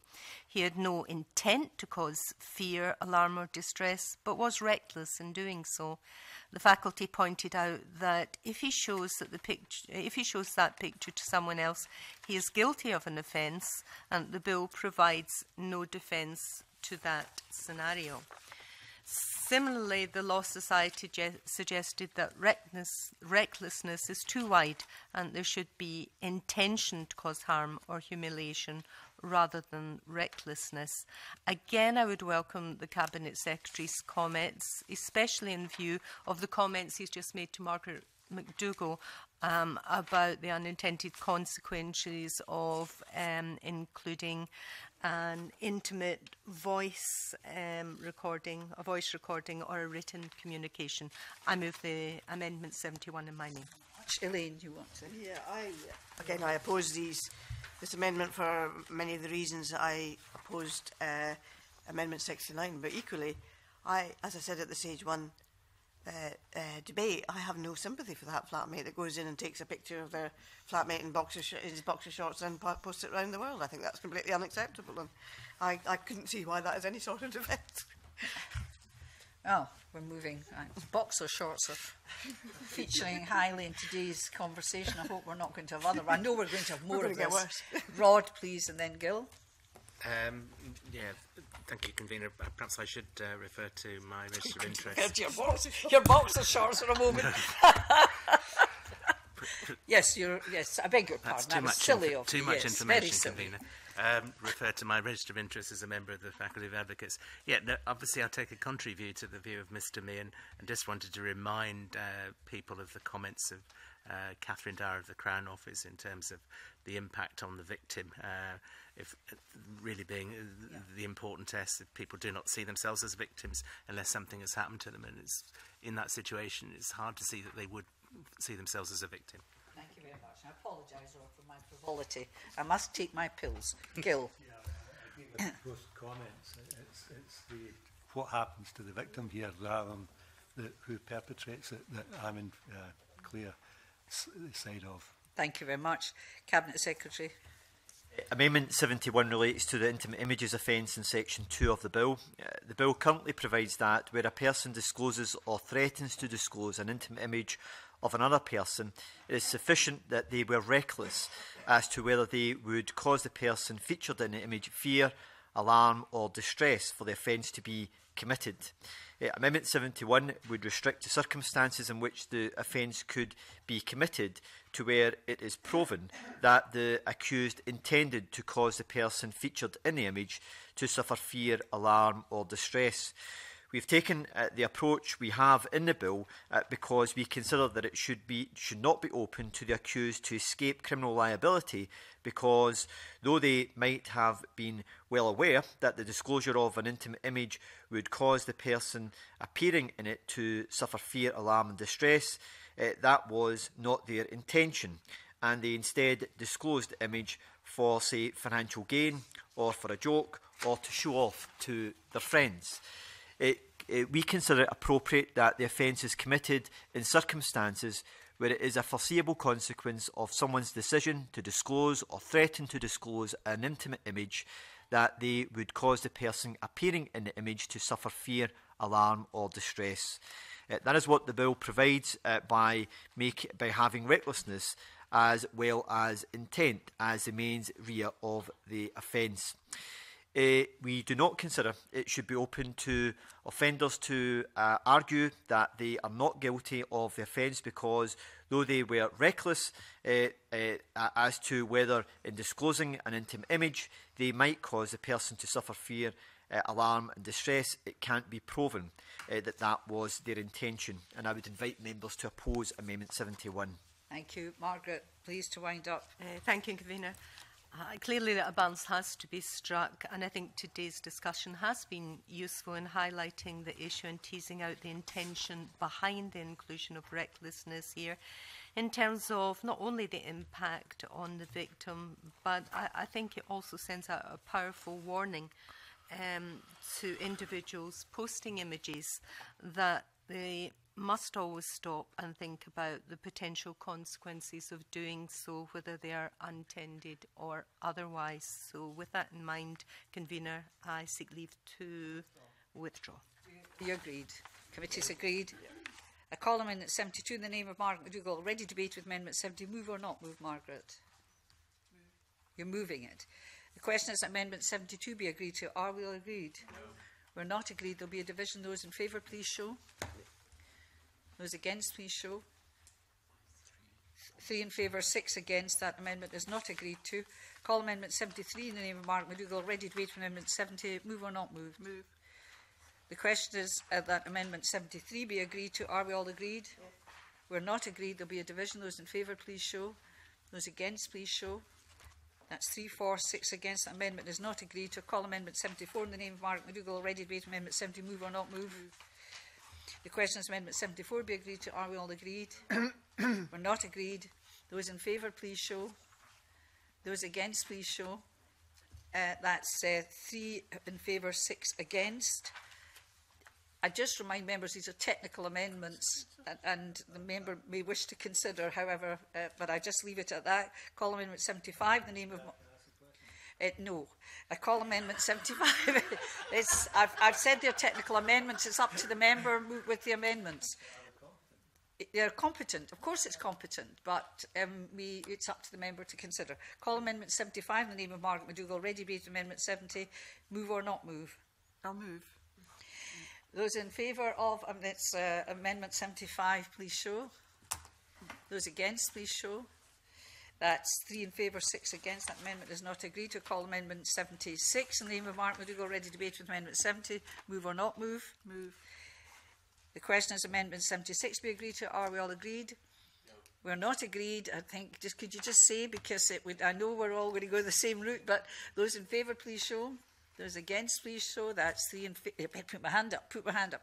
That's 3 in favour, 6 against. That amendment is not agreed to. Call Amendment 77 in the name of Mark McDougall. Ready to debate Amendment 70. Move or not move? Move. The question is Amendment 77 be agreed to. Are we all agreed? No. We're not agreed. Those in favour, please show. Those against, please show. That's 3 in favour, 6 against. That amendment is not agreed to. Call Amendment 78 in the name of Mark McDougall. Move. Have I gone too fast? I'm correct. It's moved. The question is Amendment 78 be agreed to. Are we agreed? No. We're not agreed. Those in favour, please show. There's a division. If you're going to be in favour, you'll need to show it. 3 in favour. Those against, please show. That's 3, 4, 6 against. That amendment is not agreed. Called Amendment 79. The Mark McDougall already debated. Margaret, move or not move? Move. The question is Amendment 79 be agreed to. Are we all agreed? No. We are not agreed. There will be a division. Those in favour, please show. Those against, please show. 3 in favour, 6 against. That amendment is not agreed to. Call Amendment... Am I 80 now? 80 in the name of Mark McDougall. Ready to debate Amendment 70. Move or not move? Move. The question is Amendment 80 be agreed to. Are we all agreed? They're not agreed. There will be a division. Those in favour, please show. Those against, please show. 3 in favour, 6 against. That amendment is not agreed to. Call Amendment 4 in the name of Elaine Murray and a group on its own. Elaine Murray, please to move and speak to that amendment. Right. Thank you, Convener. One of my colleagues was contacted on behalf of Professors Claire McGlynn and Erica Rackley, Professors of Law at Durham University and the University of Birmingham, in connection with this bill to which they had already submitted written evidence. They welcomed the proposal to introduce a new offence criminalising the disclosure of an intimate photograph of film. Not only do such actions constitute a fundamental breach of privacy, dignity and sexual autonomy, and a serious form of harassment and abuse, but also a form of cultural harm, impacting not only on the individuals involved, but also on society as a whole. However, the professors also consider that the bill, as it stands, does not make appropriate provision for the distribution of private sexual images non-consensually taken in a public place, including, but not limited to, images of so-called upskirting.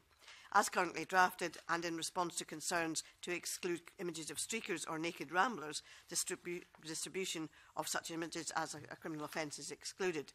While recognising that the taking of such images is prohibited under the Sexual Offences Scotland Act 2009, there is no provision to prevent their distribution, and of course the images may be distributed by another individual. The bill should cover the distribution of so-called upskirt or down blouse images and related images. These images often end up on websites dedicated to the sharing of non-consensually taken private sexual photographs and or pornographic websites. These businesses, I understand, are big business. One such site was exposed by the Mail on Sunday in May 2015 and was said to be receiving 70,000 views a day and valued at £130 million.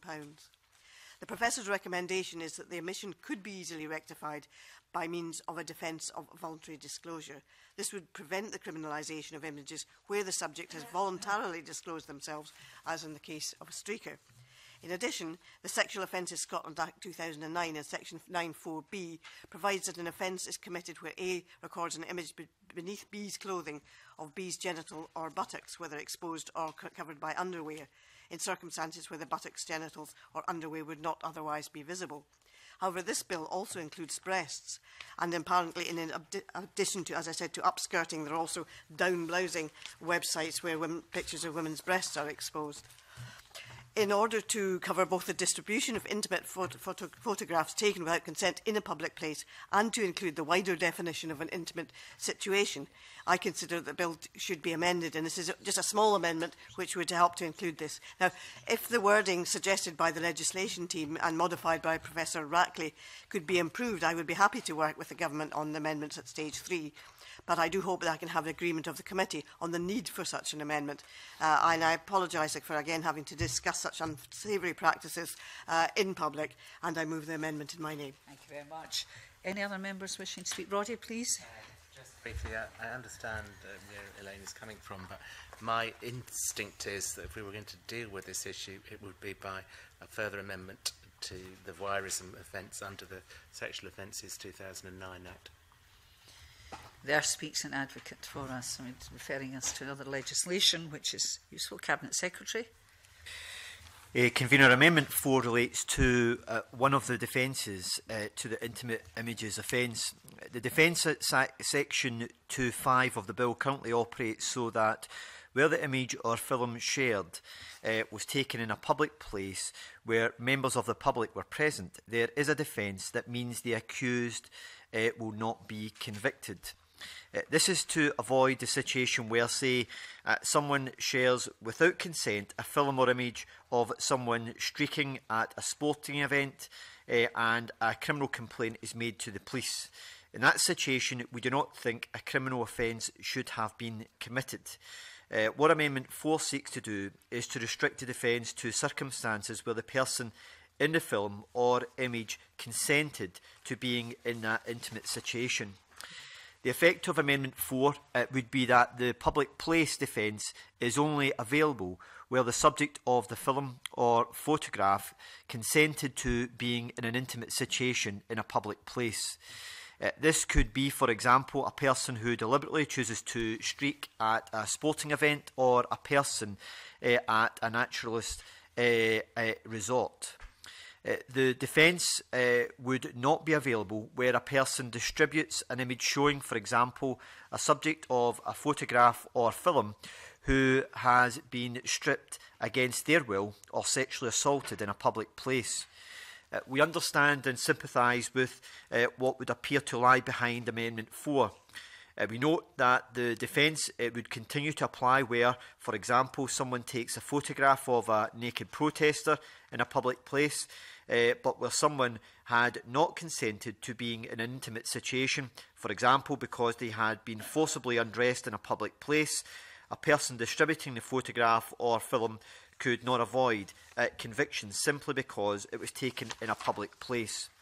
However, we think the exact wording of the amendment does not quite achieve what we consider to be the intended effect.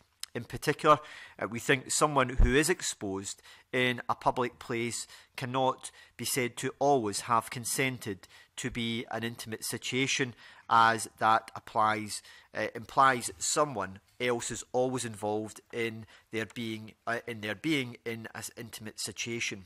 Instead, we think it would be more accurate to say that on that occasion they choose to be in an intimate situation.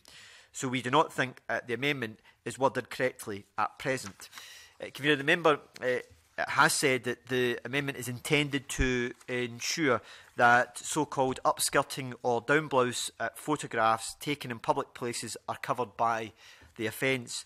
However, it's not clear to us that the amendment achieves this, as it's not clear that people photographed in such situations are in an intimate situation, as defined at section 3.1 of the bill. In such cases, the person taking the photograph or film has operated equipment in such a way as to record an image of a person's genitals, buttocks or breasts in circumstances where they would not otherwise be visible. Therefore, it's not clear that there was any exposure on the part of the person being recorded, either consensual or otherwise.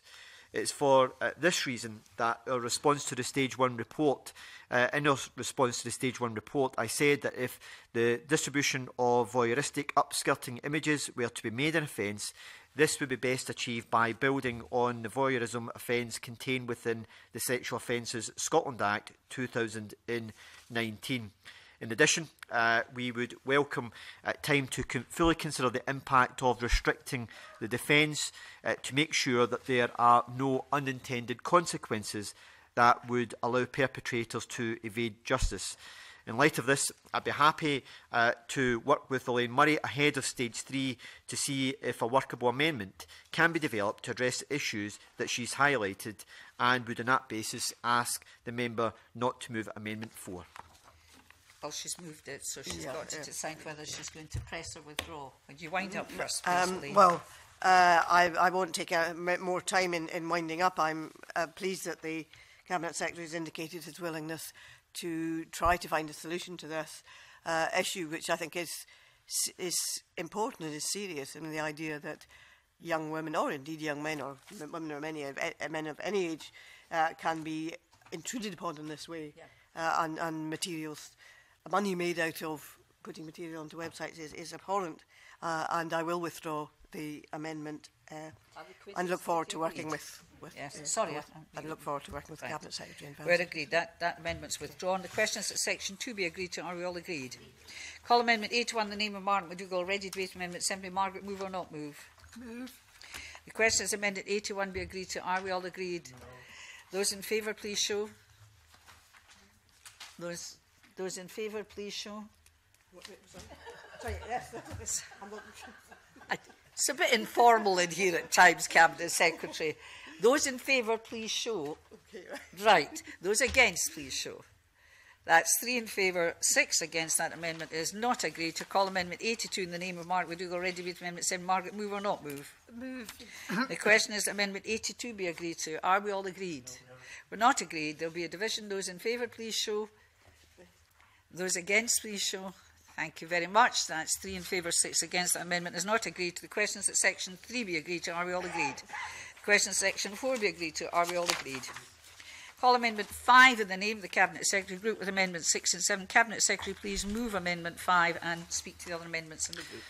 Amendment 5, 6 and 7 are minor amendments to ensure that Schedule 1 to the bill does what it intends to do and to ensure that the wording is consistent. Schedule 1 makes provision in relation to e-commerce directive, which requires the liability of information society providers in respect of Section 2 intimate images offences to be limited in certain ways. Amendment 5 and 6 adjust the wording of the provisions at paragraph 2 and 3 of the schedule, which set out exceptions to the offences for internet service providers where they are catching or hosting information. To ensure consistency with paragraph 1 of the schedule, which sets out the exceptions for internet providers acting as mere conduits, Amendment 5 and 6 adjust the wording of these paragraphs to refer to the circumstances in which a service provider is not capable of being guilty of an offence. Amendment 7 concerns the exception to the offence for internet service providers which are hosting information on their servers on the basis that they have no actual knowledge of illegal activity on their server. The amendment is to ensure that the exceptions apply in the right circumstances. The exceptions should apply if the service provider has no actual knowledge that an offence was committed under Section 2 of the Bill. The amendment also has the effect of simplifying the drafting in paragraph 2.3, and I move Amendment 5. Thank you very much, Cabinet Secretary. Any other members wish to speak? I take it, Cabinet Secretary, you don't need to wind up. The question is Amendment 5 be agreed to. Are we all agreed? Yep. Call Amendment 6 in the name of the Cabinet Secretary. Ready to debate Amendment 5. Minister to move formally. Moved. Question is Amendment 6 be agreed to. Are we all agreed? Yep. Call Amendment 7 the Cabinet Secretary. Ready debated. Cabinet Secretary to move formally. Moved. The question is Amendment 7 be agreed to. Are we all agreed? The question is that Schedule 1 be agreed to. Are we all agreed? Call Amendment 67 in the name of Alison McInnes Group with Amendment 68. Alison, please to move that Amendment 67 and speak to both amendments in the group. Thank you very much, Convener. I hope these are uncontroversial amendments. My Amendment 67 introduces a requirement for the Scottish Ministers to carry out a public information and education campaign in connection with the new offence set out in Section 2 of the Bill. Members might know that in England and Wales, where a similar offence has been introduced, the Ministry of Justice is already running the Revenge Porn Be Aware Before You Share campaign, and that includes a Facebook campaign page, a Twitter hashtag, a revenge porn helpline to support victims, and other promotional material. With modern technology becoming more part of our lives, this is something that we need to replicate to ensure that as many people as possible are aware of the new offence, not just potential victims but also potential perpetrators, because the idea is to reduce the instances covered by this new offence. In the written submission, Zero Tolerance outlined why a public awareness campaign is important. Similarly, my Amendment 68 seeks to amend the current guidance on relationships, sexual health and parenthood education in schools for the same aims that I have already discussed. And Bernardo's and the National Organisation for the Treatment of Abusers have called for this too. I do hope that the committee are able to support my amendments. Thank you. Could you move it? Sorry, I moved Thank you very Amendment much. 67. Margaret Mitchell, please. Be very supportive of these amendments, especially with the inclusion of recklessness in Section 2. Yes, I'm also supportive of the amendments. I think actually an important part of what might be achieved by this bill is actually getting the message out there about this sort of behaviour being unacceptable. And I also think it's important that in education in schools around sexual health and relationships that the message is given out about consent and about respect. And I think that those are very fundamental parts of what, you know, what we used to call sex education is actually a broader sort of sense now. And it's important that this bill is accompanied by that education, not of the general public and of, particularly in schools. Well, I'd have to say I'm sympathetic, but I beg your pardon. Thank you, Convener. I just wanted to say very briefly that I fully understand where Alison's amendment is coming from, and obviously there's a clear need to raise public awareness of this issue, and obviously to look at kind of issues in terms of education and sexual health. My query is whether we need to put this in the legislation or whether we can rely on kind of the government's general commitment to raise awareness of this issue. And obviously I'd be keen to hear You from took the words out of my mouth. I think I'm very sympathetic. I'm coming in now anyway because I just want to. So I'm very sympathetic, but I really don't think it's appropriate to perhaps put this in legislation. You know, government should publicise changes in the law by ways, and particularly when creating something that wasn't an offence before. So my only objection is I don't think it's appropriate in primary legislation. Over to you, Christian. Small worry that I want to share about maybe telling youngsters that this website exists, and you know this revenge port website shouldn't get any advertisement from anybody. So I've got a little worried about that. Right, Cabinet Secretary, please. Amendment 67 places a duty on Scottish Ministers to carry out a public information and education campaign when intimate images offence is commenced. I can confirm to committee that the Scottish Government will take appropriate steps to promote public awareness of Section 2 and its coming into force. As it is our intent to ensure public awareness is raised prior to the implementation of the offence, Amendment 67 is unnecessary to achieve what Alison McInnes is seeking. In addition, this type of issue is not something that normally would be included as a requirement in legislation. The statute book would become a bit crowded if we had a provision about publicity in relation to every new offence or policy that was put into law. Finally, we consider Amendment 67 focuses entirely on the method of seeking to raise awareness, i.e. a requirement for a publicity and education campaign rather than actually on requiring to raise awareness, which we presume would be Alison McInnes' intent, and we therefore consider this is an amendment which is technically deficient in its wording. On the basis of that commitment I've made to the member, I would ask her to withdraw Amendment 67. Amendment 68 places a duty on Scottish ministers to update guidance on relationships, sexual health and parenthood education in schools, to provide guidance on how issues relating to the intimate images offence are to be covered in such education. It might be helpful if I explain to the committee that relationships, sexual health and parenthood education is a recognised subject within the Health and Wellbeing section of Curriculum for Excellence. In December 2014, the Scottish Government published guidance for schools in relationship, sexual health and parenthood education.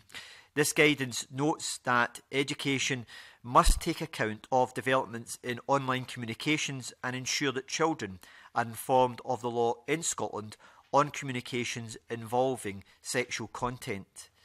This currently includes, for example, offences concerning indecent communication in the Sexual Offences Scotland Act 2009 and offences concerning the possession and distribution of indecent images of children.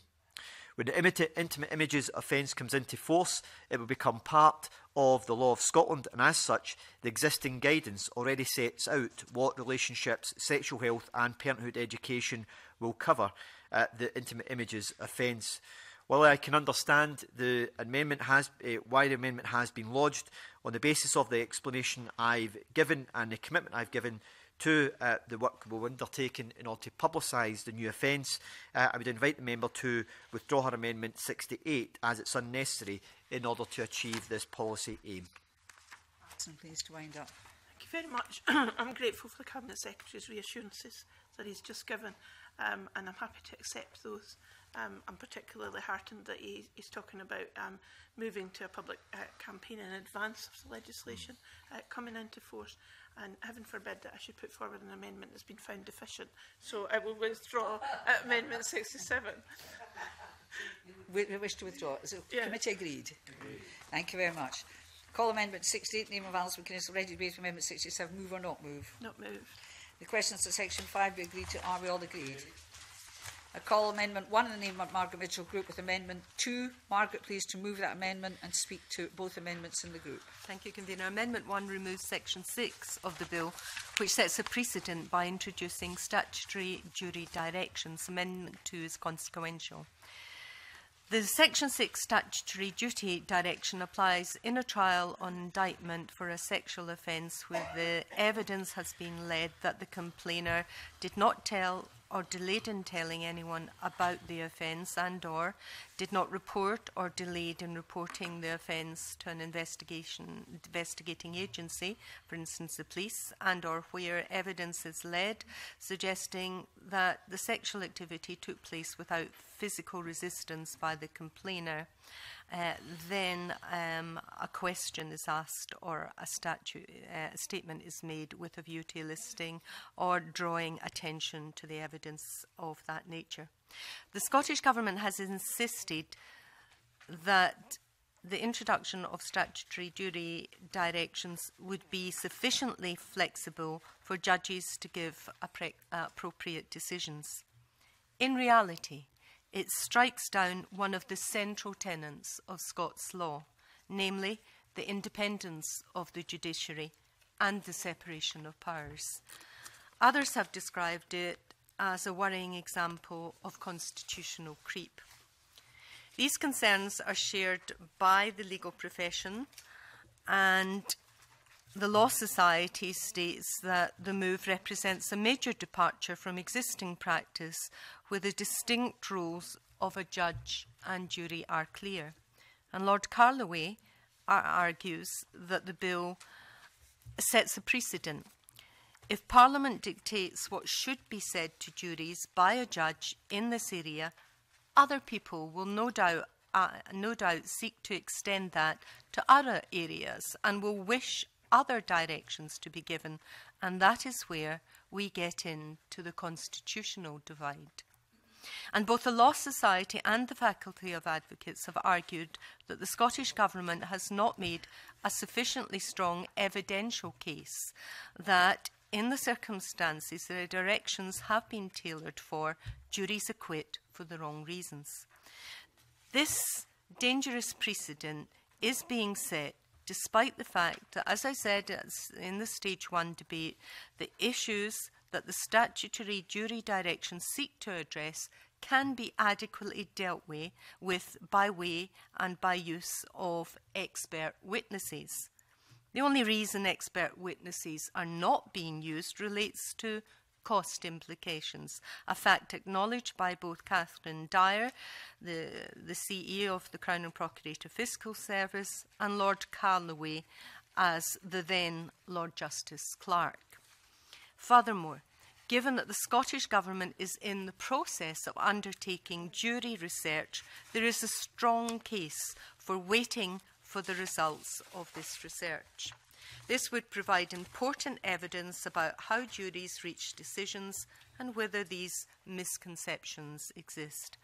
I ask, therefore, the Scottish Government to think again about interfering with judicial independence and urge it to remove these provisions from the bill. I move the amendment in my name. Well, I'm going to come in now because I support and formally support this amendment, which shows we're very flexible in this committee.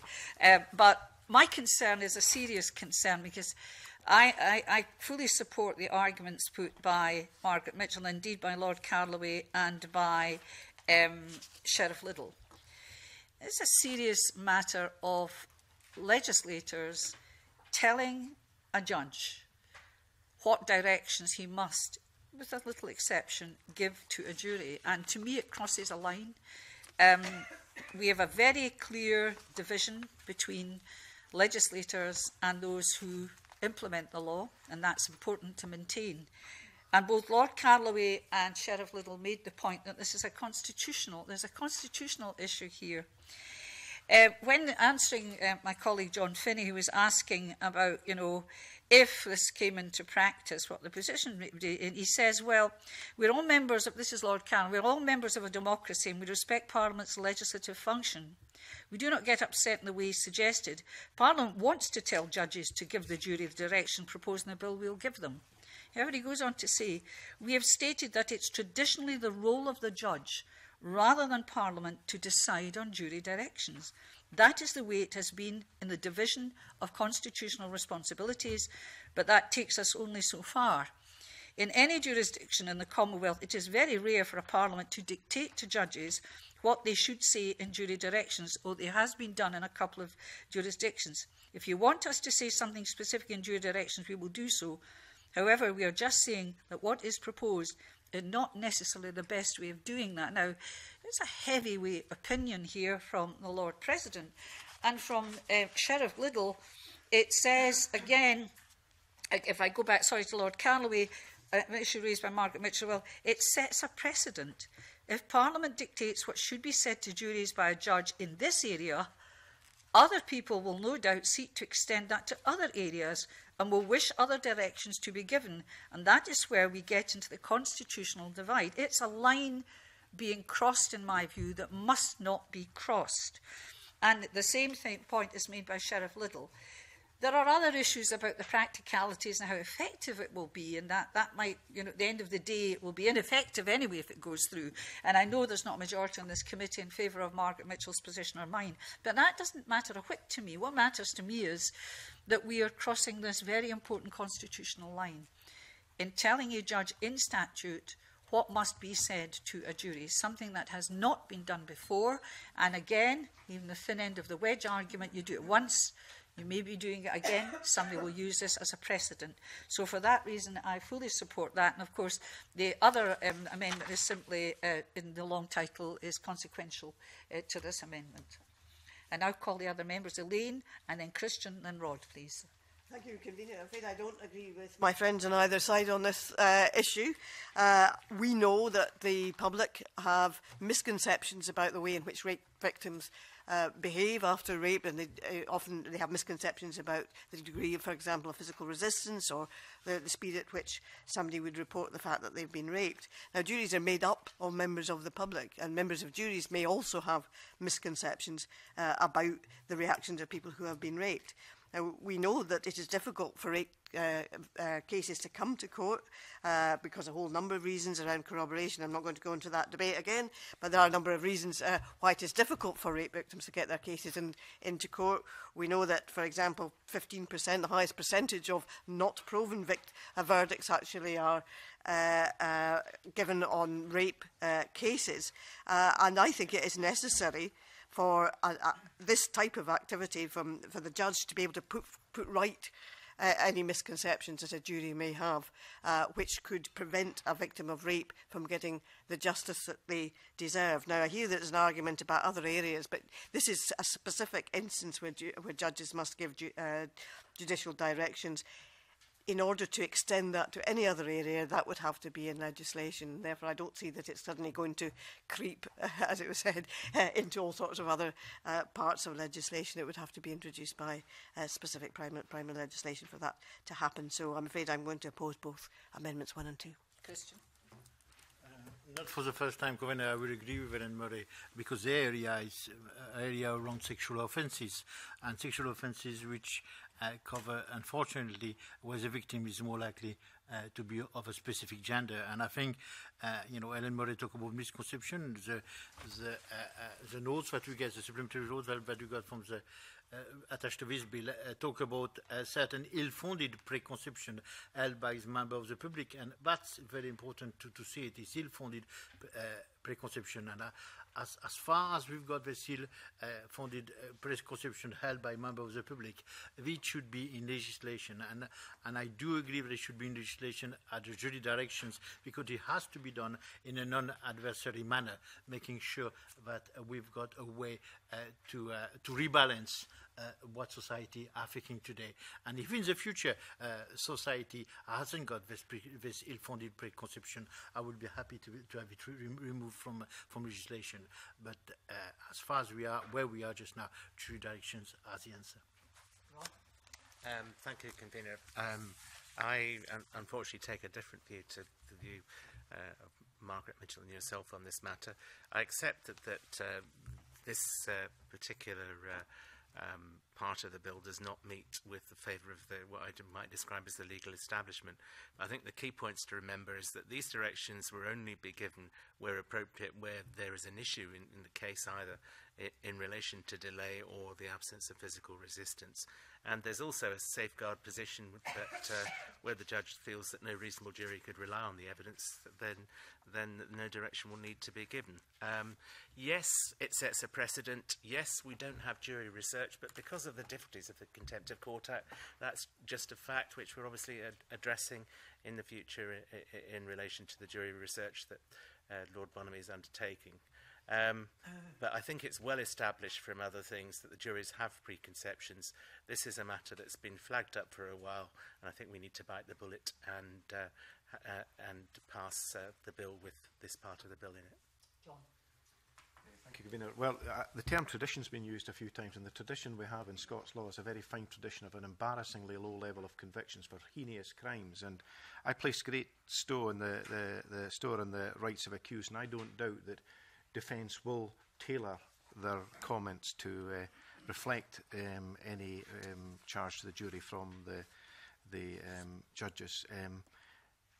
If Lord Calloway said that's not the best way of doing it, then there's been plenty of opportunities for the judiciary to come forward with suggestions of better ways of improving the situation there, and for those reasons I will be not supporting Margaret's amendment. Thank yes, my experience with mainly women's groups, in particular rape crisis, would suggest to me that juries, some people in juries, have preconceived ideas about how somebody would present and how they would handle themselves. You know, would they be calm? They expect them not to be calm. So there is a prejudice there in the first place, and I think it's good for the courts and good for the system that simple explanations are made. I don't think that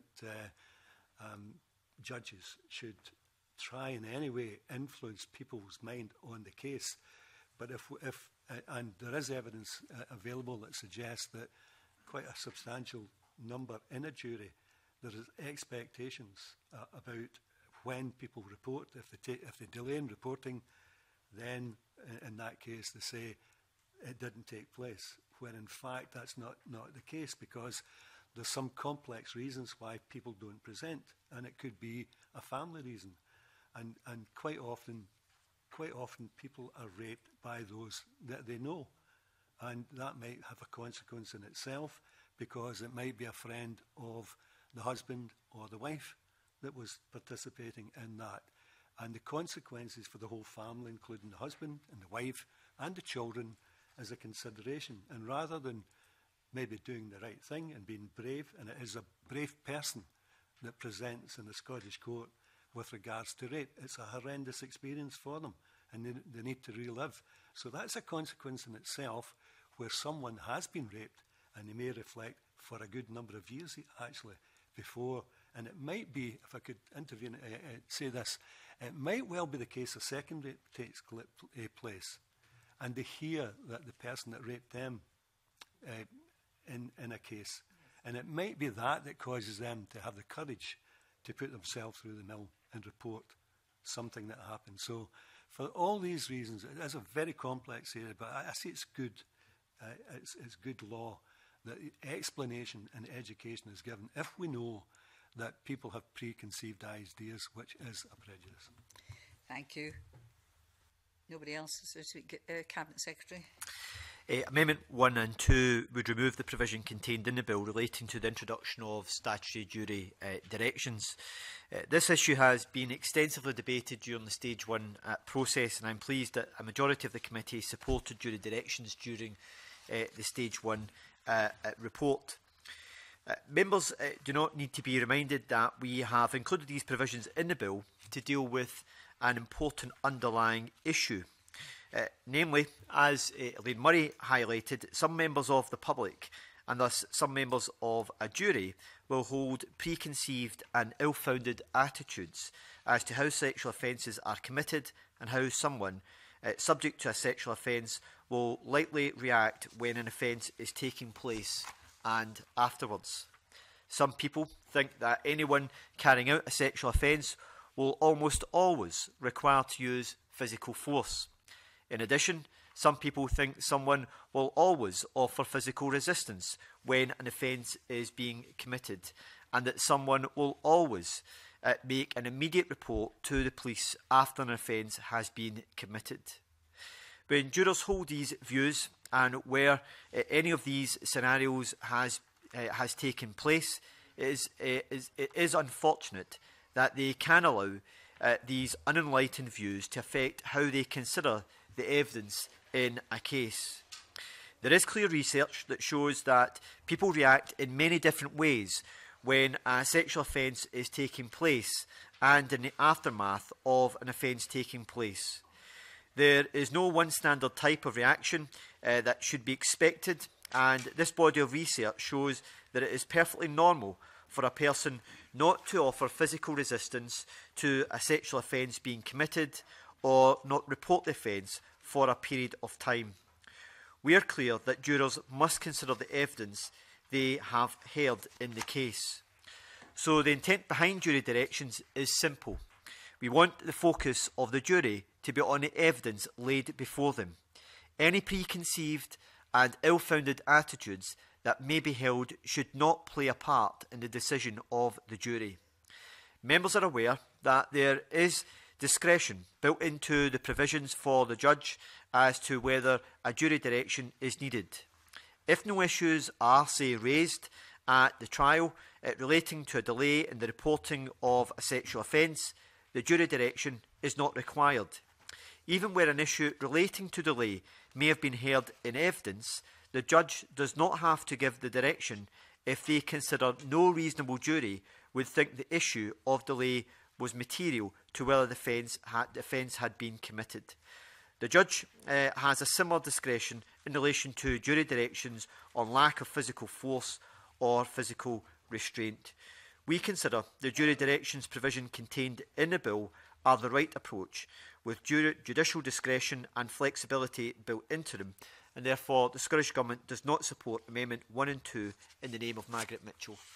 Thank you, Councillor. You could imagine I'm itching to sum up, but it's not for me to sum up.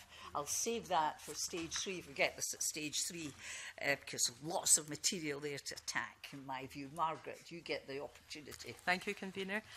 And this is not, as Roddy Campbell seems to suggest, a legal establishment opposing progress.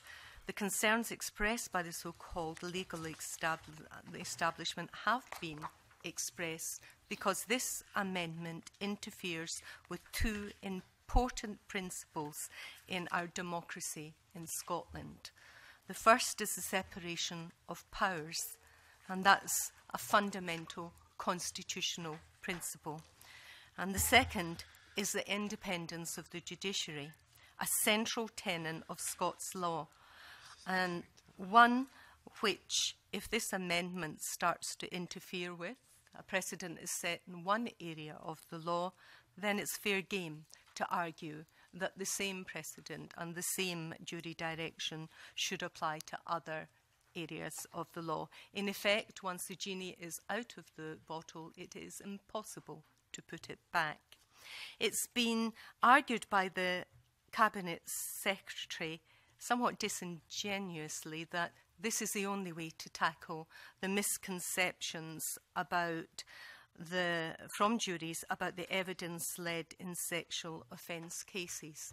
No one, I think, is arguing here that these don't and haven't existed and don't affect conviction rates. The important point is there is another very effective way to address this, and that was confirmed by the Crown and Procurator Fiscal, by Lord Carloway, who all said the only barrier to using this effective remedy is cost. But here's the point. Cost consideration should not take precedent over interfering with the independence of the judiciary or fundamental constitutional principles. And for these reasons, I press the amendment in my name. Thank you very much. The question is Amendment 1. We agreed to. Are we all agreed? No. Yes. Those in favour, please show. Those against, please show. There are no abstentions, so it's 2 in favour and 8 against. That amendment is not agreed to. Or 7, I beg your pardon, I'm adding people to the committee. So we go on. So why make it worse than it is? It was only 7 against, not 8. Now, I go on to next one, which is Amendment 3 in the name of Margaret Mitchell and the group in its own. Margaret, please to move and speak to Amendment 3. Can I say to the committee, I'm intending, and to the Cabinet Secretary, I think it's useful to know, I'm going to go to Amendment 18 and conclude at Section 9 today. I think that's a fair whack at it. We'll not get through it all today. Okay? Margaret. Thank you, Convener. This Amendment 3 provides that where an application is made to recover psychiatric, psychological or medical records of the complainer in sexual offences cases listed under Section 288C of the Criminal Procedure Scotland Act 1995, the complainer must be notified of a right to seek legal advice and to appoint a legal representative, and must also be given the opportunity to seek such advice and appoint such a representative. Where the complainer appoints a legal representative, that representative must be given the opportunity to submit written evidence and represent the complainer at any hearing in relation to the application. The fees incurred by the legal representative would be borne by the Scottish Legal Aid Fund under regulations made by Scottish ministers. As members will know, this is the third bill in which I sought to address the issue of medical records, including psychiatric records, being released in sexual offence cases where the complainer had they the opportunity, would object to these releases. However, what is notably different on this occasion is that this amendment follows the recent decision in the Judicial Review Petition of WF versus the Scottish Ministers and Intervenors Rape Crisis Scotland from February this year, which found that in denying a complainer, in this case a domestic abuse victim, the right to oppose the release of her medical records was a breach of her Article 8 right to privacy under the European Convention of Human Rights. The Scottish ministers defending their position refused to make legal aid available, arguing that the victim had no right to be heard or represented in front of the sheriff on that application. Lord Glennie, on hearing the petition, held that the Scottish minister's decision to refuse legal aid was based on an error of law and contrary to the duty imposed on them in terms of the Victims and Witnesses Scotland Act 2014, which states in Section 1 that a victim or witness should be able to participate effectively in the investigation and proceedings. He went on to say the complainer is entitled to have her ECHR rights protected effectively. Furthermore, I have taken on in the drafting comments raised by the Cabinet Secretary at Stage 3 of the Criminal Justice Scotland Bill, and this amendment applies not only to applications in the Sheriff Court, but it also includes similar applications in the High Court for orders granting commission and diligence for recovery of documents and orders for the production of documents. The use of these medical records is often used to discredit a victim's testimony. It is, or it should therefore, be for the court to determine whether there is a merit in having the documents released. However, the point is that without the complainer there to object, only one side of the argument is held. There is, therefore, I believe, no reason why this amendment should not be passed, as it merely seeks to ensure the findings of the Judicial Review decision are included in statute, and I move the amendment in my name. Thank you. Have Iain, followed by Alison, please. Thank you. I think I have to congratulate Margaret Mitchell on her tenacity in bringing this issue forward, because she has brought it to, she says 3, I thought it was even more bills than that, and I don't know whether she's actually just managed to sort of wear me down. But, but you were doing so well before that. I think some of the issues that I had concerns with previously seem to be addressed here. Moreover, also, I think this is probably the right place, the right bill for this provision to be included in it. It seems to be an appropriate bill. In the past, I had some concerns about what appeared to having 3 different lawyers in court representing different people, and also that at one point it seemed to be the case that you would get, that all complainants would get legal aid, whereas I notice now that the Scottish ministers would make provision for fees, so therefore, obviously, there could be some sort of scale, as there would be with accused in terms of their ability to get legal aid. So I have considerable sympathy for this amendment now, particularly in light of the case to which Margaret Mitchell referred, and the fact that somebody's human rights may not have been being respected because they had been unable to get these provisions. So I'm actually inclined to support it on this occasion. Alison, followed by Roderick. Thank you. As Elaine said, Margaret's tenacity in this is well known, and I have supported it in the past. And I think we've been vindicated by the recent judicial review on this, that clearly the government has been wrong in law in its interpretation of the situation in relation to these petitions for recoveries of documents. It's quite clear that in those circumstances the Crown represents the public interest and not the victim's right. At that point, the Crown represents the victim's right as one of a number of competing interests, the right to a fair trial and the other victims, etc., and indeed public policy. So there's no doubt that there's an anomaly here that needs to be addressed. It doesn't need legislation to address it. the Cabinet Secretary could amend legal aid regulations to do so, and I would urge him to tell us today that he is looking at that, because I do think that there has been a misunderstanding in law, and we need to move forward on this. It's actually a really important issue. Thank you. Thank you, Convener. Margaret Mitchell has referred to the decision of Lord Gurney in the Court of Session in WF, which is an ongoing case. So to be careful what I say about that in that respect. But there are obviously two important points from that case. One is he clearly found that procedurally, in the light of Article 8, the lady concerned should have been given notice of the application for the witness summons. And then, having established that, he then went on to consider the issue of legal aid.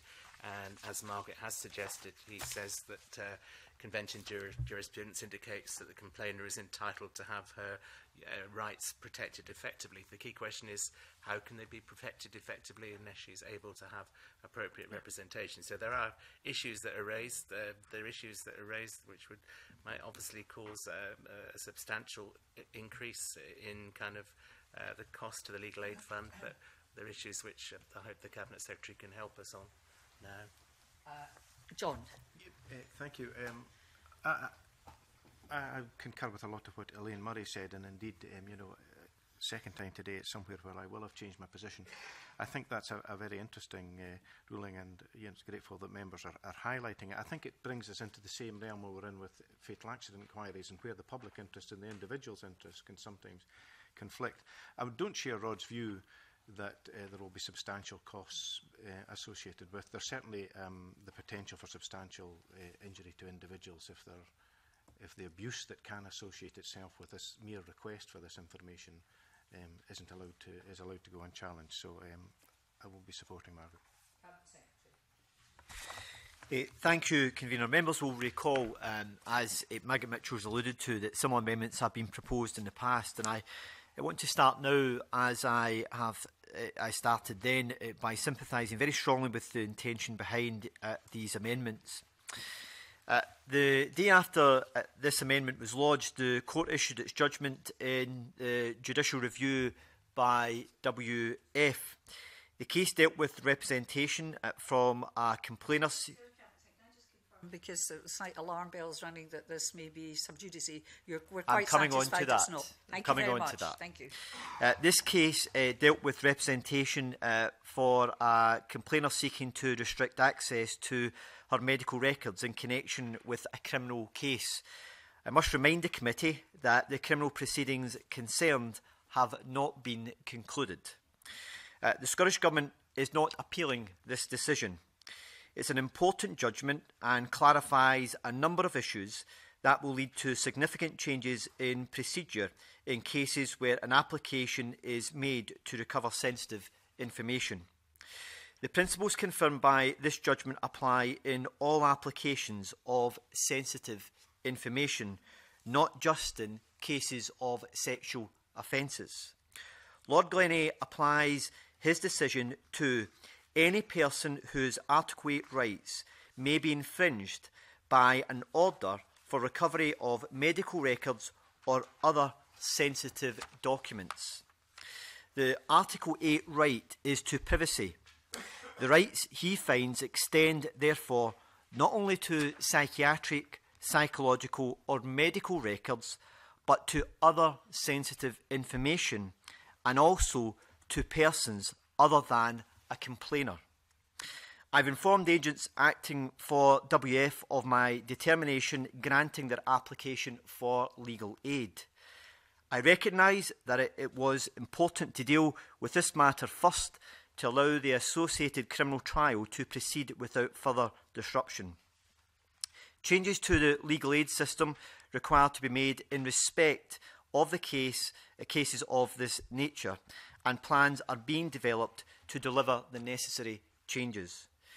Meantime, I've put in place interim arrangements that will allow the Scottish Legal Aid Board to provide legal aid in future similar cases. Importantly, a means test will not be applied in this interim arrangement. Legal aid in the form of assistance by way of representation will be available in appropriate circumstances for individuals whose sensitive records are being sought. Lord Glennie has confirmed that a right to intimation and a right to be heard, together with, where appropriate, a right to representation already exists. This means that there is no need for Margaret Mitchell's amendment. And as the amendment is set out in terms of sexual offences, it would introduce unnecessary confusion. What is relevant is the sensitivity of the records in issue, not the particular categorisation of the offence. I note that Amendment 8 does not provide for intimation of the application directly to the person whose records are being sought. The judgment has confirmed that a complainer or witness ought to have intimation of the application whether or not they decide to appoint a legal representative. The judgment also confirms that the courts have the power now to protect these rights. For the future, Lord Glennie's recommendation recommends that rules of court are made to cover such applications. There is good reason for this. Rules are inherently more flexible. They are thus a more appropriate mechanism for dealing with the arrangements for asserting these rights. This is the approach taken, as Lord Glennie points out, in civil cases in Scotland and in England and Wales. The challenge for those who are members of the Criminal Rules Committee in developing the rules includes the preservation of the fundamental principle that complainers have no right to appear in criminal trials. Indeed, Lord Glennie himself outlines several ways in which the rules he considers desirable could operate, and not all of these involve an appearance of the complainer in every relevant hearing. There is an additional challenge in that at present we do not have data showing what the potential demand may be. In these circumstances, we think the inherent flexibility of rules of court compared to primary legislation is what is now required. The Government has always made clear that we would wish to invest in support for victims. Members will be aware that I have previously outlined a monitoring exercise we are presently undertaking for applications to lead character or history evidence. This is currently underway.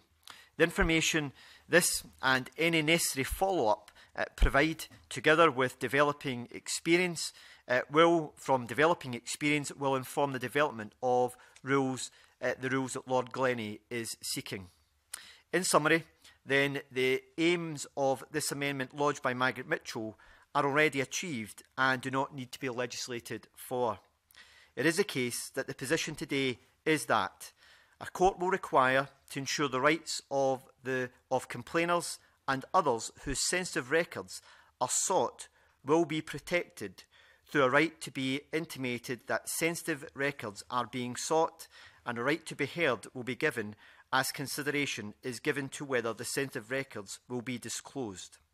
Scottish ministers have directed the Scottish Legal Aid Board to provide legal aid in the form of assistance by way of representation to afford effective representation to those who seek to protect their sensitive information. And we will work to ensure a permanent solution is put in place that will meet the requirements of Lord Glennie's judgment. And I would therefore ask members, I would ask Margaret Mitchell to withdraw her amendment. Margaret, please. I'm greatly encouraged by the comments from the Cabinet Secretary. He's said quite a lot there, which I think needs to be looked at in some detail to ensure that this group of people who I have argued for consistently over many years now are not going to be disadvantaged, that there isn't going to be a time lapse that disadvantages them if this amendment was passed, as opposed to what the government's suggesting. It doesn't seem to be the case, but I'm happy to withdraw this stage and hopefully work with the Cabinet Secretary to ensure that we have the kind of provision which Rape Crisis is in favour of, and which we know has been such a barrier to getting a fair trial and invoking Article 8 for people whose medical, psychological and psychiatric records have been sought, not for any justifiable reason, but merely to discredit them in court. So with that, I seek permission to withdraw.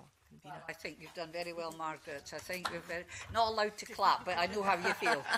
It's a pity, but it's one of the little... Well, I don't know. I could have let you clap. You know, why not? But it's very unusual. But we're quite an unusual committee at times. We've been sitting a very long time today. Margaret seeks leave to withdraw. Is that agreed? Thank you very much. I call Amendment 8 in the name of the Cabinet Secretary. Group Amendments 9, 10 and 18. Cabinet Secretary, please to move Amendment 8 and speak the other amendments.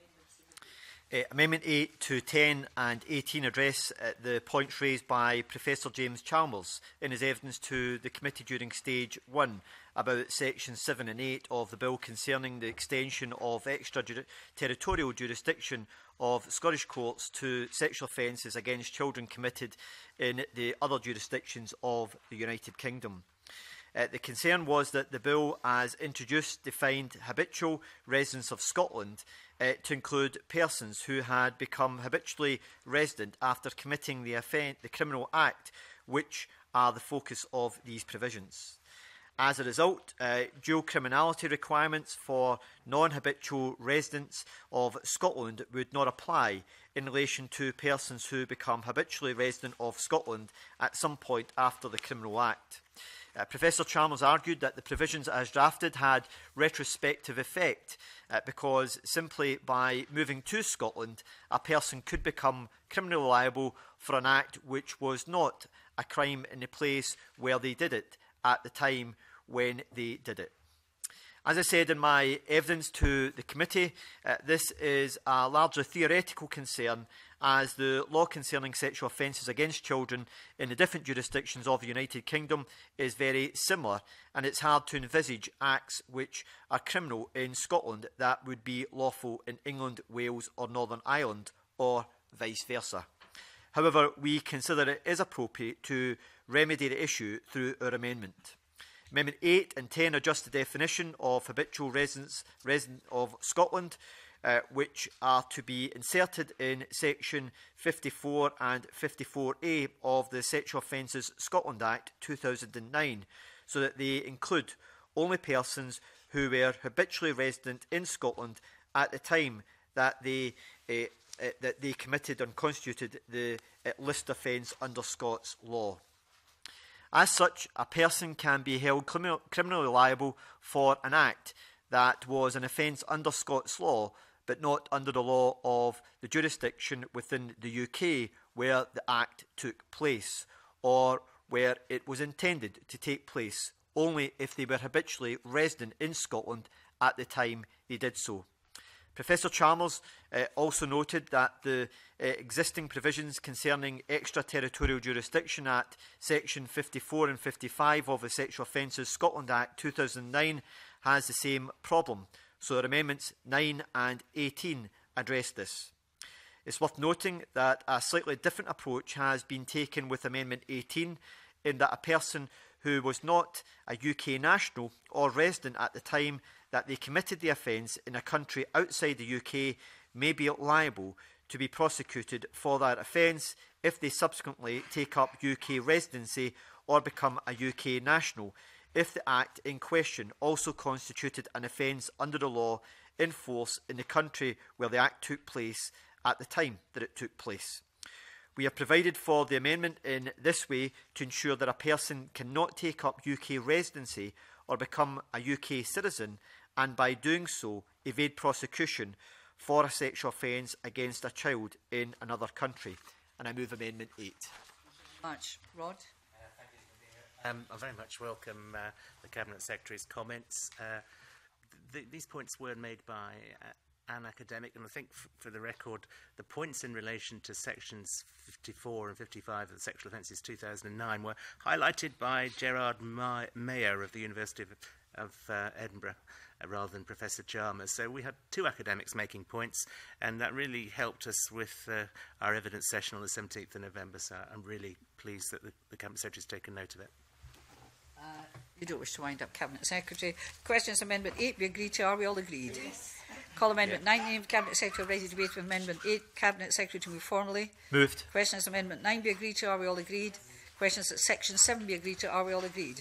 Call Amendment 10 in the name of the Cabinet Secretary. Ready to debate with Amendment 8. Cabinet Secretary to move formally. Moved. Questions Amendment 10 be agreed to. Are we all agreed?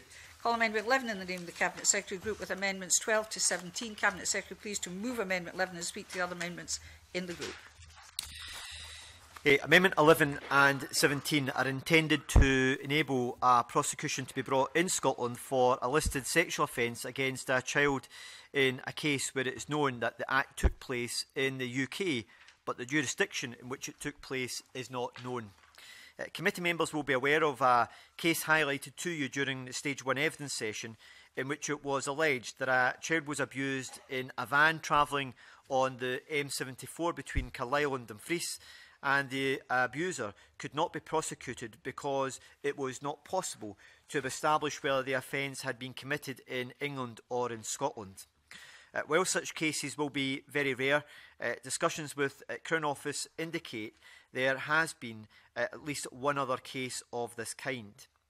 We consider that it is also possible that a historic child sexual abuse case could arise where the victim lived as a child both in Scotland and in other parts of the UK, possibly even several other parts of the UK, and may not be able to say with certainty whether the abuse occurred in Scotland or another part of the UK. So Amendment 11 and 17 provide that an indictment or complaint in which a listed offence is charged, it does not need certain information from which country in the United Kingdom in which the act took place can be determined. But if the indictment does not identify the country where the act took place, certain extra limitations apply to prosecution of the offence in Scotland. These are, firstly, that prosecution is not competent if the person charged with the offence has been or is being prosecuted for the act constituting the offence elsewhere in the UK, and secondly, that the head of public prosecutions in any jurisdiction in which the offence may have been committed must be consulted before the prosecution is initiated. Provision is also made for the unlikely situation in which, as part of a course of conduct also involving offences alleged to have been committed by the accused person in Scotland, the prosecution wished to liable a listed offence which may have been committed in England and Wales or Northern Ireland, but which is not alleged was committed in Scotland. In these circumstances, both heads of public prosecutions must be consulted, and the person must also be charged with a listed offence alleged to have been committed in Scotland. Amendment 12 and 13 are minor amendments concerning the requirement that must be satisfied before a prosecution can be brought in respect of a listed offence. When taken together, the effects of Amendment 12 and 13 is to remove the condition that an act be a criminal offence in the UK jurisdiction where it took place to trigger the need to satisfy the requirements, including the Crown Office obligation to consult with the prosecution service in the other jurisdictions ahead of a Scottish prosecution. There is a higher degree of uniformity across UK.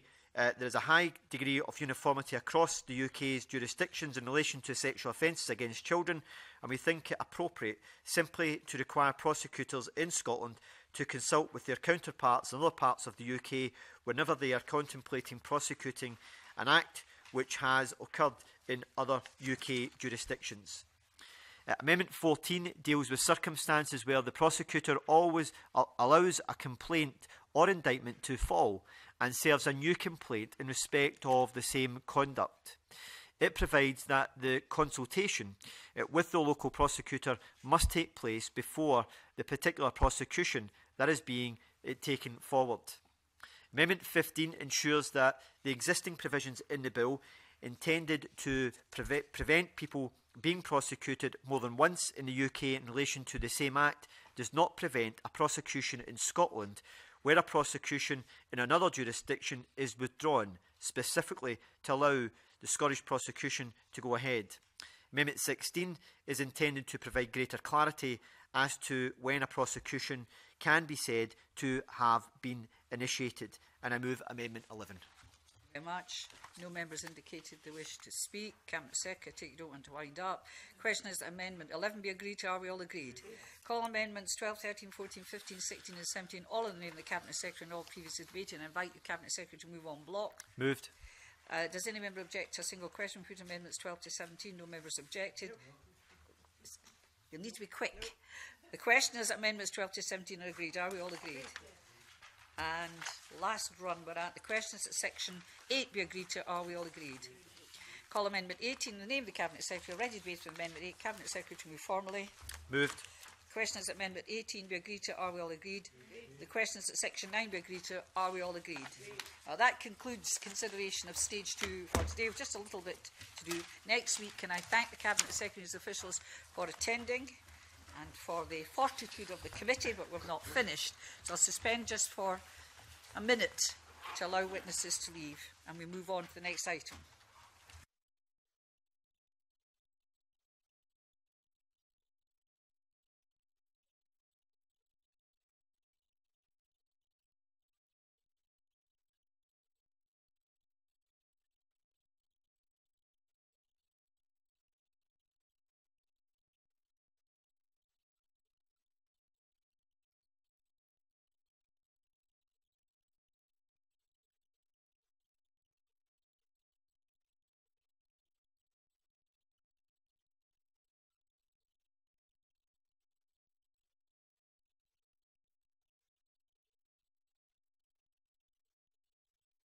And we'll move on to item 3, public petitions, and this is for continuation petition PE 1370 Megrahi conviction.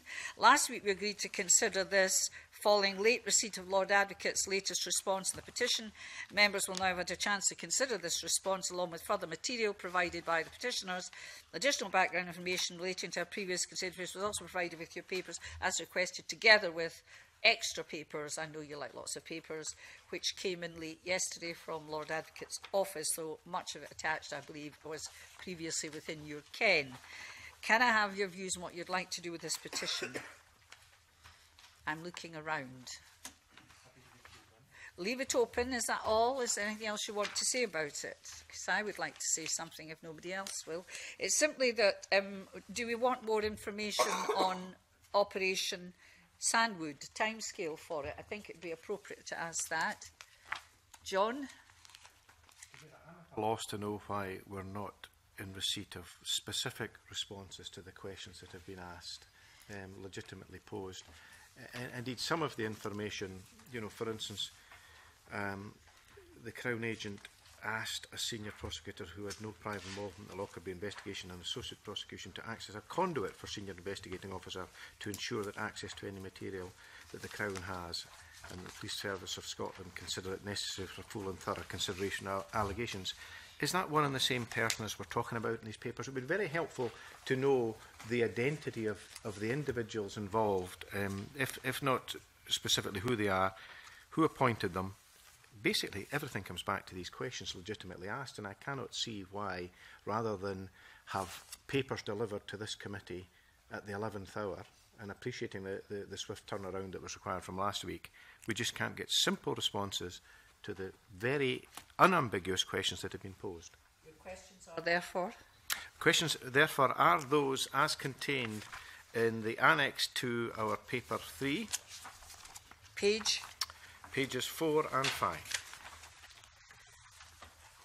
The bullet-pointed questions. Right. Who appoint? That's, and this is a private paper, is it? No. So this is in public, so I don't need to go through them. No. So you want question? Are you agreeable to that? Well, I would just say that we've known about these questions for a little while. On the 5th of January, we didn't raise that issue. That's.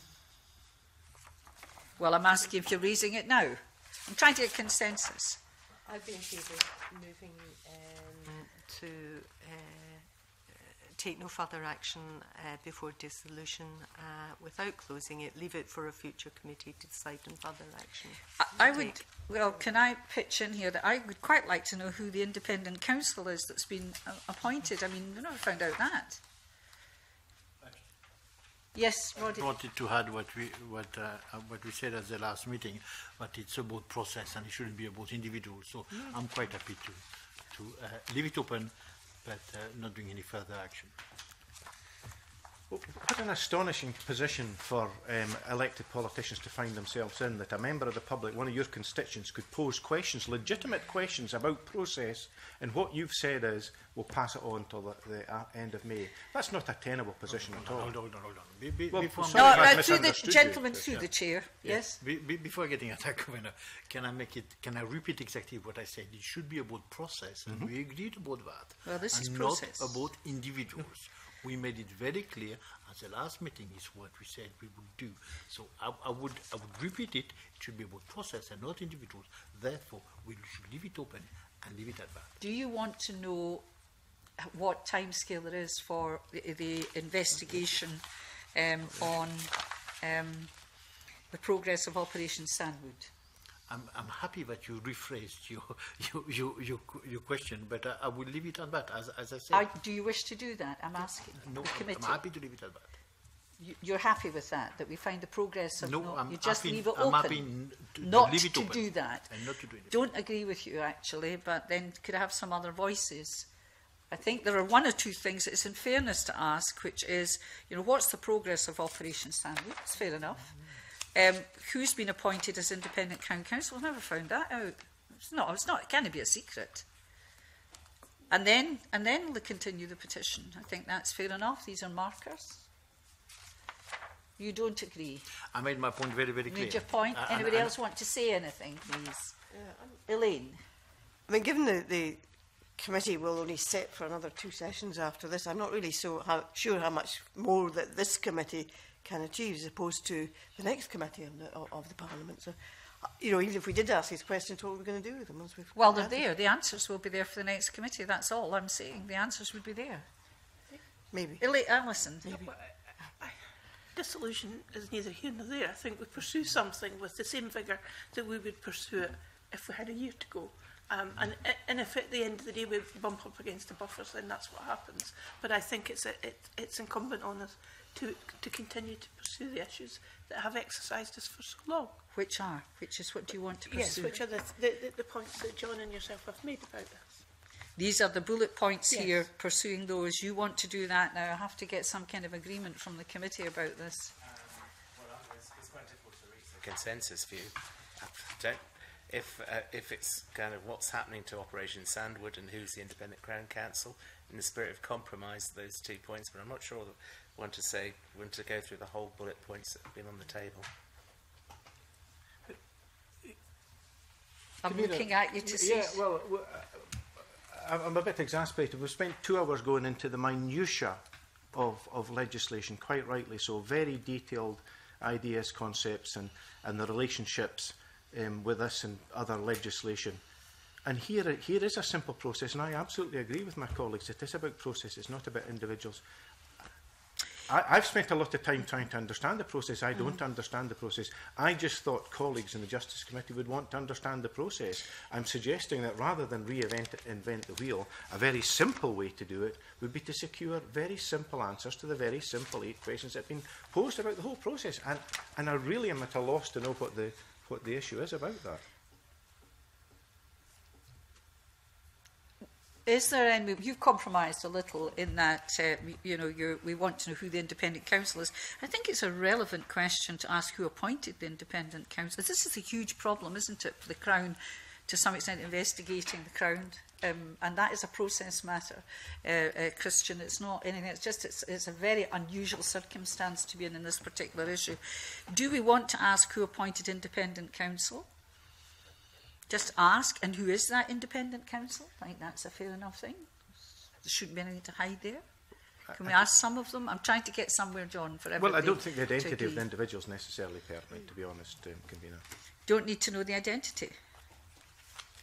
we need to understand the process that So has been who, followed. And the who process appointed independent counsel? Can you settle for that?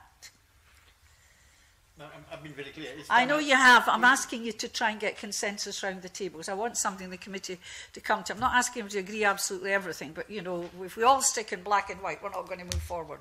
And I don't know what we can do then.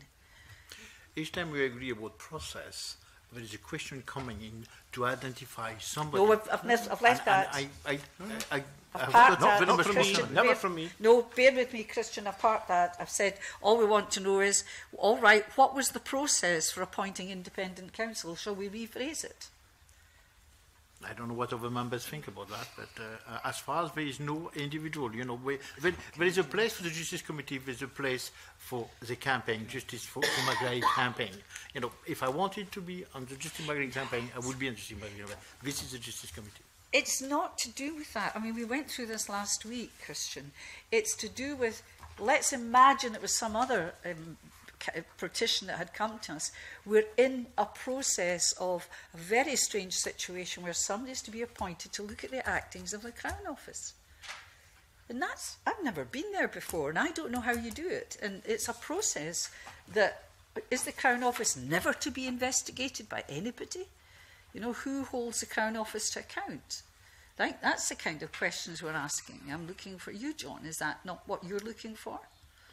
Well, entirely, and if I mean, I absolutely sense my colleagues' discomfort, and if it helps them rip the name off the top of the paper and say, if this is Joe Bloggs, how do we answer? How do we answer the process? I mean, many times we've asked, in particular, you know, when some cases are not pursued, how does the Crown Office, you know, why do they not pursue certain cases? We've raised that before, but this time we're looking at the Crown itself. Margaret? It's an issue about the Crown Office. I've written an article on it, who watches and who decides Crown Office. It's not a new issue, convener, but we've been with this profession for many years. Way back, I would probably have closed it at an earlier stage. I haven't deviated from my opinion on what I've stated today. I think now is the time to, without closing it, leave it for a first. Can I just say then, because I can't get consensus, I'm not going to get it. Can we perhaps just agree that we find out the progress of Operation Sandwood, and then we continue it open? That's all I can get today. It's up to individual members to pursue other issues themselves if they wish at the time being. I have to get a consensus from committee. Would you agree to that? Right, so would you agree to that, Margaret? In the interest of consensus. You're always good at that, Margaret. Besides, you got a round of applause today. Never let that forget. You've superseded Margaret's one-liner that absolutely took the feet from under, caught the feet from under the Chief Constable. So if we can at least do that. John, it may not be all you want, but let's just do that. Absolutely. Okay, I'm going to do that. We keep the petition open. Thank you very much. I now move on to item 4 on the agenda. It's consideration of 3 negative instruments. I'll try to fly through these. The Police Service of Scotland Senior Officers Performance Regulation. It creates a process for managing the performance of senior police officers where their performance is found to be unsatisfactory. The DPLR Committee agreed to draw this instrument to the attention as it contained, well, surprise, surprise, some drafting errors. The Scottish Government has undertaken to lay an amending instrument to correct these errors as soon as is reasonably practical. Do you have any comments in relation to that particular instrument? Are members content to make no recommendations? I beg your pardon, John. No, I just think, you know, I would strongly welcome this legislation. I think it could be very timely. Right, you've got that on the record, and we're not making any recommendations. Second instrument under consideration is the Civic Government Scotland Act 1982, Metal Dealers and Itinerant Metal Dealers Verification of Name and Address Regulations 2016. It stipulates particular means that can be used by a metal dealer, itinerant metal dealer, for the purpose of verifying a person's name and address in relation to any metal acquired or disposed of by sale or exchange. Another important little, these are very important, these little instruments. The DPLR Committee did not draw the instrument to the attention of the Parliament on any grounds within its remit. Do you have any comments? Thank you very much. We agree. No more thieving of metal. Let's protect Network Rail. What did you say, Mr. Patterson? And this will put the tin hat on. Oh, dearie me. I hope that wasn't written before you came in here. Are members content to be no recommendation in relation to this instrument? Now, before we descend into real frivolity, the third and final negative instrument under consideration is the Restriction of Liberty Order Scotland Amendment Regulations. It specifies that certain devices may be used for the purposes of remotely monitoring a prisoner's compliance with the conditions specified by virtue of Section 40 brackets, 2 brackets of the Criminal Justice Scotland Act 2003. Again, the DPLR Committee did not draw the instrument to the attention of the Parliament on any grounds within its remit. Do you have any comments in relation to this instrument?